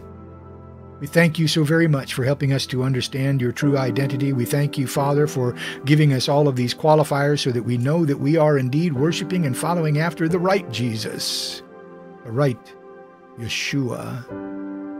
We thank you for giving us his name so that we know what it is. We thank you for giving us your name, Father Yehovah, so that we know what it is, the name that you have written over 6,000 times within your God-breathed scripture. Thank you for doing that. And thank you for revealing it to those of us who are asking and who are seeking and who are knocking and who desire to know the truth and to do the truth. I pray, Father, this Passover season that you would bless this nation. I pray, Father, that you would bless each and every nation where your children reside, whether that nation be Pakistan or North Korea or China or whatever nation that it might be, Canada, Mexico, wherever the Philippines. We pray, Father, where your people are, that you would bless them where they are. Bless the house of Israel. We know that it is scattered among the nations, and we also know that it is written that Yeshua, the prophet likened unto Moses, will once again do as Moses did, and bringing us all out and creating a greater exodus than we have ever seen or could ever imagine. We know that that day is coming, and we want to be a part of it, and we praise your name for allowing us to have that hope. Give us the tenacity of the Lion of Judah to endure until the end, and to conquer over evil, to be the light of the world and the salt of the earth. And please, never leave us. Bind us together with unbreakable chains as one. Thank you, everybody. Again, I appreciate you so very, very much. Happy Passover season. Don't forget to do the communion service if you're having Passover. That's going to be very, very important. I may try to, I don't know if I'll be able to do a live communion service because I will be at a live Passover fellowship, and we've been having problems with the internet there. So I might try to do something on my phone. I'm not really sure, but tomorrow at twilight, if I can get something up, I'll try to record that for you so that you can see all of us doing the communion service at twilight. If not, please, my friends, don't forget to just do it on your own. Do it with your family. Do it with your friends. Do it with whoever's there. If it's just you, just do it. You just do it. But always remember, my friends, our Messiah said to do this in remembrance of him. So the communion service, the bread, the wine, remember the bread is the body of Yeshua that we take into ourselves, the blood of Yeshua that brings in the new covenant. Do that in remembrance of him. This Passover season. It's most important this Passover season. So with that being said, everybody, God bless you. Thank you so very much, and we will see you next time. May the face of Yehovah God shine upon you until we meet again. Shabbat Shalom, everyone.